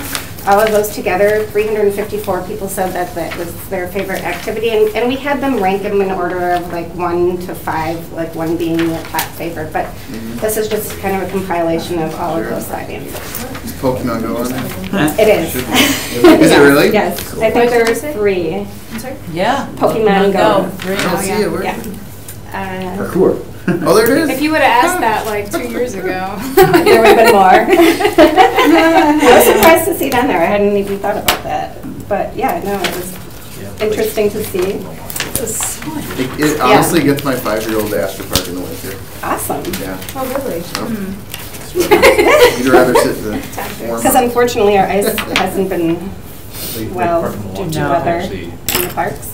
go through Last and few eliminate years. Oh, really? sites in Lake Park because people were doing so much damage. Yeah, to the park With the itself. Pokemon? Pokemon? With Pokemon. Yeah, Go. Yeah. going into the, Well, not even- staying on. My dad does Mm. a lot of work with Lake Park, and they were just, even their trails were getting so much use. People for a while. That's great. They were, well, no. The it's- people or the Depends. Pokemon? Yeah, well, I don't know. It is the Pokemon. So again, favorite activities, biking, mountain biking were second, after the walking, hiking. Using playgrounds was next. I think, obviously, folks with younger kids. Typically, our playgrounds are catered to ages 2 to 12. So that's the target we're hitting there. And then after that was swimming, 131 people. Picnics was next. Cooking and grilling out was in there as well. And then 89 people said animal or nature viewing, bird watching, going to the zoo, wildlife sanctuary, viewing the wolves, that type of thing was one of their favorite activities, which I thought was great. Cool. Favorite winter activities, sledding was at the top of the list. Unfortunately, Triangle Ski Hill was only open a handful of days this year, just due to weather. Yeah. So that's unfortunate. There's skiing was next on the list, snowshoeing, walking and hiking again. Fat tire biking is really kind of getting big in the area. And ice skating was next. And then the question about how many trails were used within the last year was the Fox River Trail was at the top of the list, the Bear Creek Trails were second, and then the East River Trail was third. So, sorry you didn't have all of this information prior to, because I just compiled some of it today. So, yeah, I guess, so with all of that being said, what I'm really looking for from the commission is kind of knowing what you know about the survey, knowing the little bit that you know about the plan and that type of thing. Is there any recommendations or suggestions you have for us as we're updating the plan? Sure, replace turf grass with native vegetation Where we can. and native landscaping. It's Is less there maintenance, a so percentage cost. that you want to? I don't know. I think if we look at where the foot traffic happens, then we'll know where not to do it, right? Like, if we know where kids are playing on fields, that's not what we want to eliminate. We want to keep those fields. Right. This could be So like an underutilized turf areas. Yeah. Yeah, for sure. Like, definitely. Because, I mean, it's less maintenance, so then you're talking about most of your money going towards maintenance of turf grass, too. So that could help reduce costs. We could cut it. Love to see some kind of, if I don't know if we have, we don't have an ordinance probably on, but on the spraying at parks. Internal decisions made that we're not going to cosmetically spray on our parks. And we don't spray our turf, for instance. I know, like, unless it's an athletic field for dandelions, which we used to do. We do use herbicide to like kill the grass under the fence lines and to reduce mowing and things like that. But, sorry, what was your The idea would, recommendation again? the idea would be anywhere that a child goes to play, we shouldn't be spraying harmful chemicals. Even more adult. Or we're an adult goes to play, exactly, or an immunocompromised person, like anyone, like, you know, city parks are gonna have dandelions and that's cool, like kids can play with them, right? I mean, I did. it's not hurting when I was a anybody, kid. yeah. So is it, I guess, herbicide in general that you're targeting, or like, you know, we fertilize our athletic fields, and so is that a concern that kids are playing on athletic fields that are fertilized now, or? No, but you almost have to, don't you? I mean, you have to I maintain. To maintain it, you do, I Yeah. mean. Right. I think, you know, we should look at the type of use and the type of chemicals that we're putting. Yeah. And, Okay. you know, is there an organic alternative? Is there a safer alternative? If we are, you know, managing it for a specific use and we need to do whatever, Yeah, you know. maybe from like the public safe health perspective, kind of looking at things. And then, you know, we have parks that people really don't, like the corner of Baird and Mason, that we've allowed us to put in an installation for native plants, like, you know, could we expand some of that, right? And I think that's what Julia's saying. And I agree with you 100%. I just know that right now, with the resources we have, I'm being told that we don't have the staff who can manage those areas. So like often, I mean, I think you were involved with planting the garden, or and like go back to maintain it now. And we kind of have the same issues with our, even just the community gardens, where you get people who are on board with the projects and they get it implemented, but then those people move away, or, you know, things like that. And then, you know, the Parks Department is stuck with that responsibility, but with our other current responsibilities, it's difficult for us to do that. Right. And I think that's really the biggest pushback I've been getting as far as wanting to create these native plantings, is the maintenance of it, because it's and the staff who's knowledgeable enough to do it. It's the horticulture industry in general is, it's like nobody's wanting to be a part of it for some reason, and so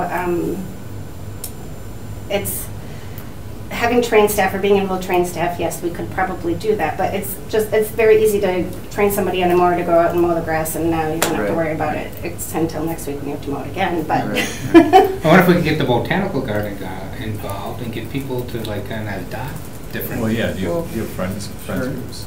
I mean, the two friends groups we have, one for the wildlife sanctuary and then one for Bay Beach Amusement Parks, and there's exclusive to those facilities. right, and that's just one. Yeah, maybe come up with a friends for. Well, yeah, I know. I mean, I know. Like I say, my folks are in Milwaukee, and every park has a friends group Somebody who adopted it. that's working towards maintaining some of those. Yeah, maybe neighborhood associations might be able to get involved somehow. Yeah. So maybe bringing neighborhood associations in. And they have, I mean, Astor East River maintains some of the garden stuff in Astor Park. Okay. But again, sometimes neighborhoods go out of, you know, become Right, defunct right, for a right, while, but I so. mean. But this is like that's a lot of work too, to try to get people to do those things. I guess it would be nice to frankly, know, so- like, what are the barriers for your staff? You know, what, and then how could we address that? I feel like you might Systemically. need, like, thinking about the O&M part, like, do we know exactly, what is the ask, actually? Like, it's easy to say, we're all doing this right now, so there's no room, but what is the ask if we were gonna to do it? Like, how much would it cost, how much would it save by doing, like, this amount of grass? Yes. And I that's think kind if of- we can, if I can find resources and information that show the benefits of converting, like money-wise, and you know, and put together something that's like, this is the trade-off, like here, like that's something that, yeah, without the numbers, it's hard to somebody to imagine how you might shift resources. Right. So Yes, I that might think that's go a as big one of barrier. the actions under the ecological one, is doing like an O&M and cost analysis for yeah, I for think that this. would be great.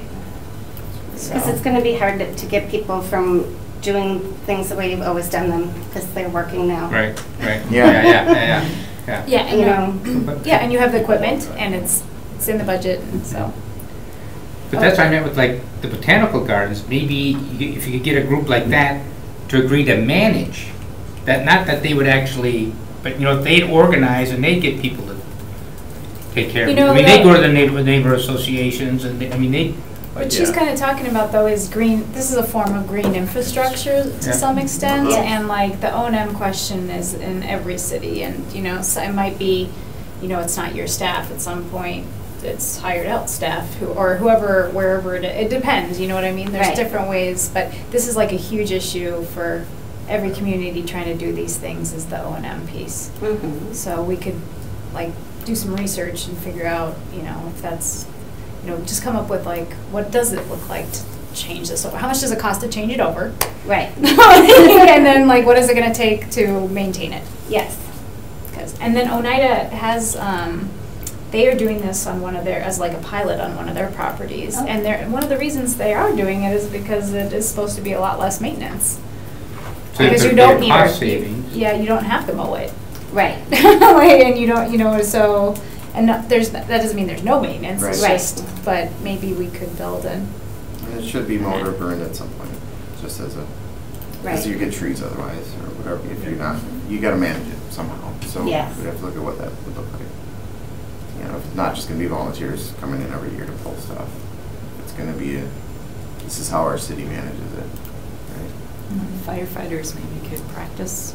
Do they do that? Do they practice Yeah. on native But I don't know, No. prairies, or, you know? they've done some burns. I feel like I've seen some. See, that's what I say, I'm not sure if Managed they've done burns. it, I was gonna say, they've done that, but I don't know if they've done it in the city. We have done it. They've done it kinda like out by Ken Ewers out that way and Well, stuff. yeah, they did Atkinson Marsh. And, yeah, and Atkinson Marsh, yeah. But I don't know if they've done anything in the city, but maybe it'd be something to look at. We've done it, the city has done it around their stormwater management, or stormwater ponds. Oh, I know like Mackenzie Lane, for instance, I believe it was last spring, Fox Valley Technical College does do it as part of their learning, you know, so, because they are training students to do it. So I know that's available locally. I don't know how many they can burn in the year, but. well, you wouldn't have to burn all at the same time.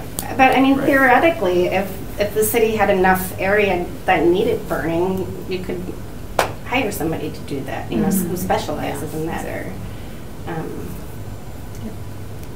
yeah. So, okay. The only, so sorry, the only suggestions. other one, I drive by the wildlife sanctuary and that grass between Bay Beach and The lagoons. the lagoons, is that what you call them? Yes. Because I'm like, that is like prime wetland habitat restoration opportunity right there. We agree. Okay, Mhm. and But then you're like an doing awesome study. boardwalk, over to the wildlife sanctuary, connecting the two. So Bay Beach? Mhm. Yeah. Is that like Or in the your amusement plan? park? Is that in your plans? Yes. In the Okay. long-term plans. Okay. It So is. you do, yeah, okay. Mhm. Because I thought you were assessing that area as wetland restoration already. And they have- So, Like I'm off sorry, last year? the amusement park side or the It's between wildlife it, sanctuary side? the amusement park side. Okay. It's trees and then There's that open area. a lot of geese. Yes, so we had a wetland Yeah, delineation that's done definitely- there this past year, and that area is designated wetland. And we do have plans at some point to improve those wetlands, to improve them, yeah, so they function better, and aesthetically, I think it would be a nice tie-in with what is happening across the street. So yes, we don't have any, we're planning to do it, we don't have anything set in stone yet, ready to go, shovel ready. Although I may have a funding source, so we'll see. Cool. Mhm. One more thing on a different angle a little bit is when parks create more interest, like with educational signs, people can feel more pride, maybe more likely to take care of their own community. Like more educational signs, that Okay. history, Green Bay, you know, things that provide ground and depth. Mhm. I don't know, hardship, history, not, beauty, unusual species, things like that. I know it's expensive, but Yes, and I It's think really nice. the main concern with that too is the replacement of them. It's, I've you seen can the ones usually along find the the east- funding up front. East High. They're in pretty bad shape, I know. Yeah. Yeah, so. So we tend to shy away from signage for that reason, just because of the maintenance of it. But I do think, especially if we are putting in like permeable pavers in our parking lot and, things like that, and in high visibility areas where we get a lot of folks who will see those types of things, it definitely makes sense.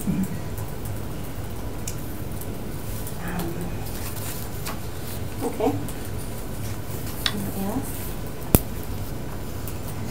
I'm not sure what type of motion we need to make or how we use this information now to move forward, but.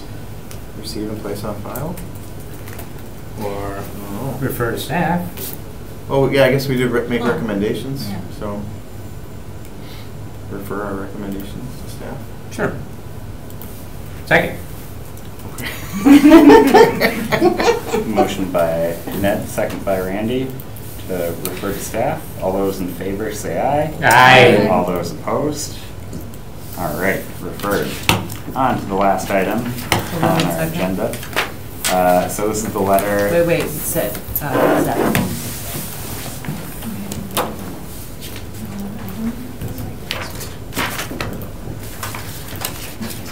Only one more hour. There. Yeah, we've been here for a while. Yeah. Okay.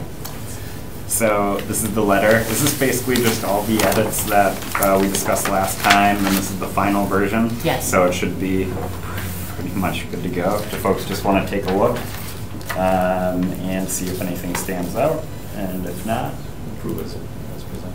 approve as presented. Give folks a minute to read through. Do we want Motion? a comma after greetings? Yeah, I was There's gonna some- ask that. Yeah, there's some little, I would say get rid of the comma after greetings and then the dash between clean and energy. Hold on. But at this point in the night, add another dash. I appreciate I another think hour we to should put work an exclamation point after greetings. Yeah. I want my name in caps We lock. have a thank you exclamation point. I think it looks great. I think it's date, we should have a date. I'll get it. Uh-oh. Oh, I know. Wait, hold on.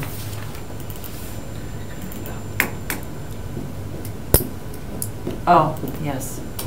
Okay. And what else? Comma after greetings? Comma after greetings and then the dash between clean and energy.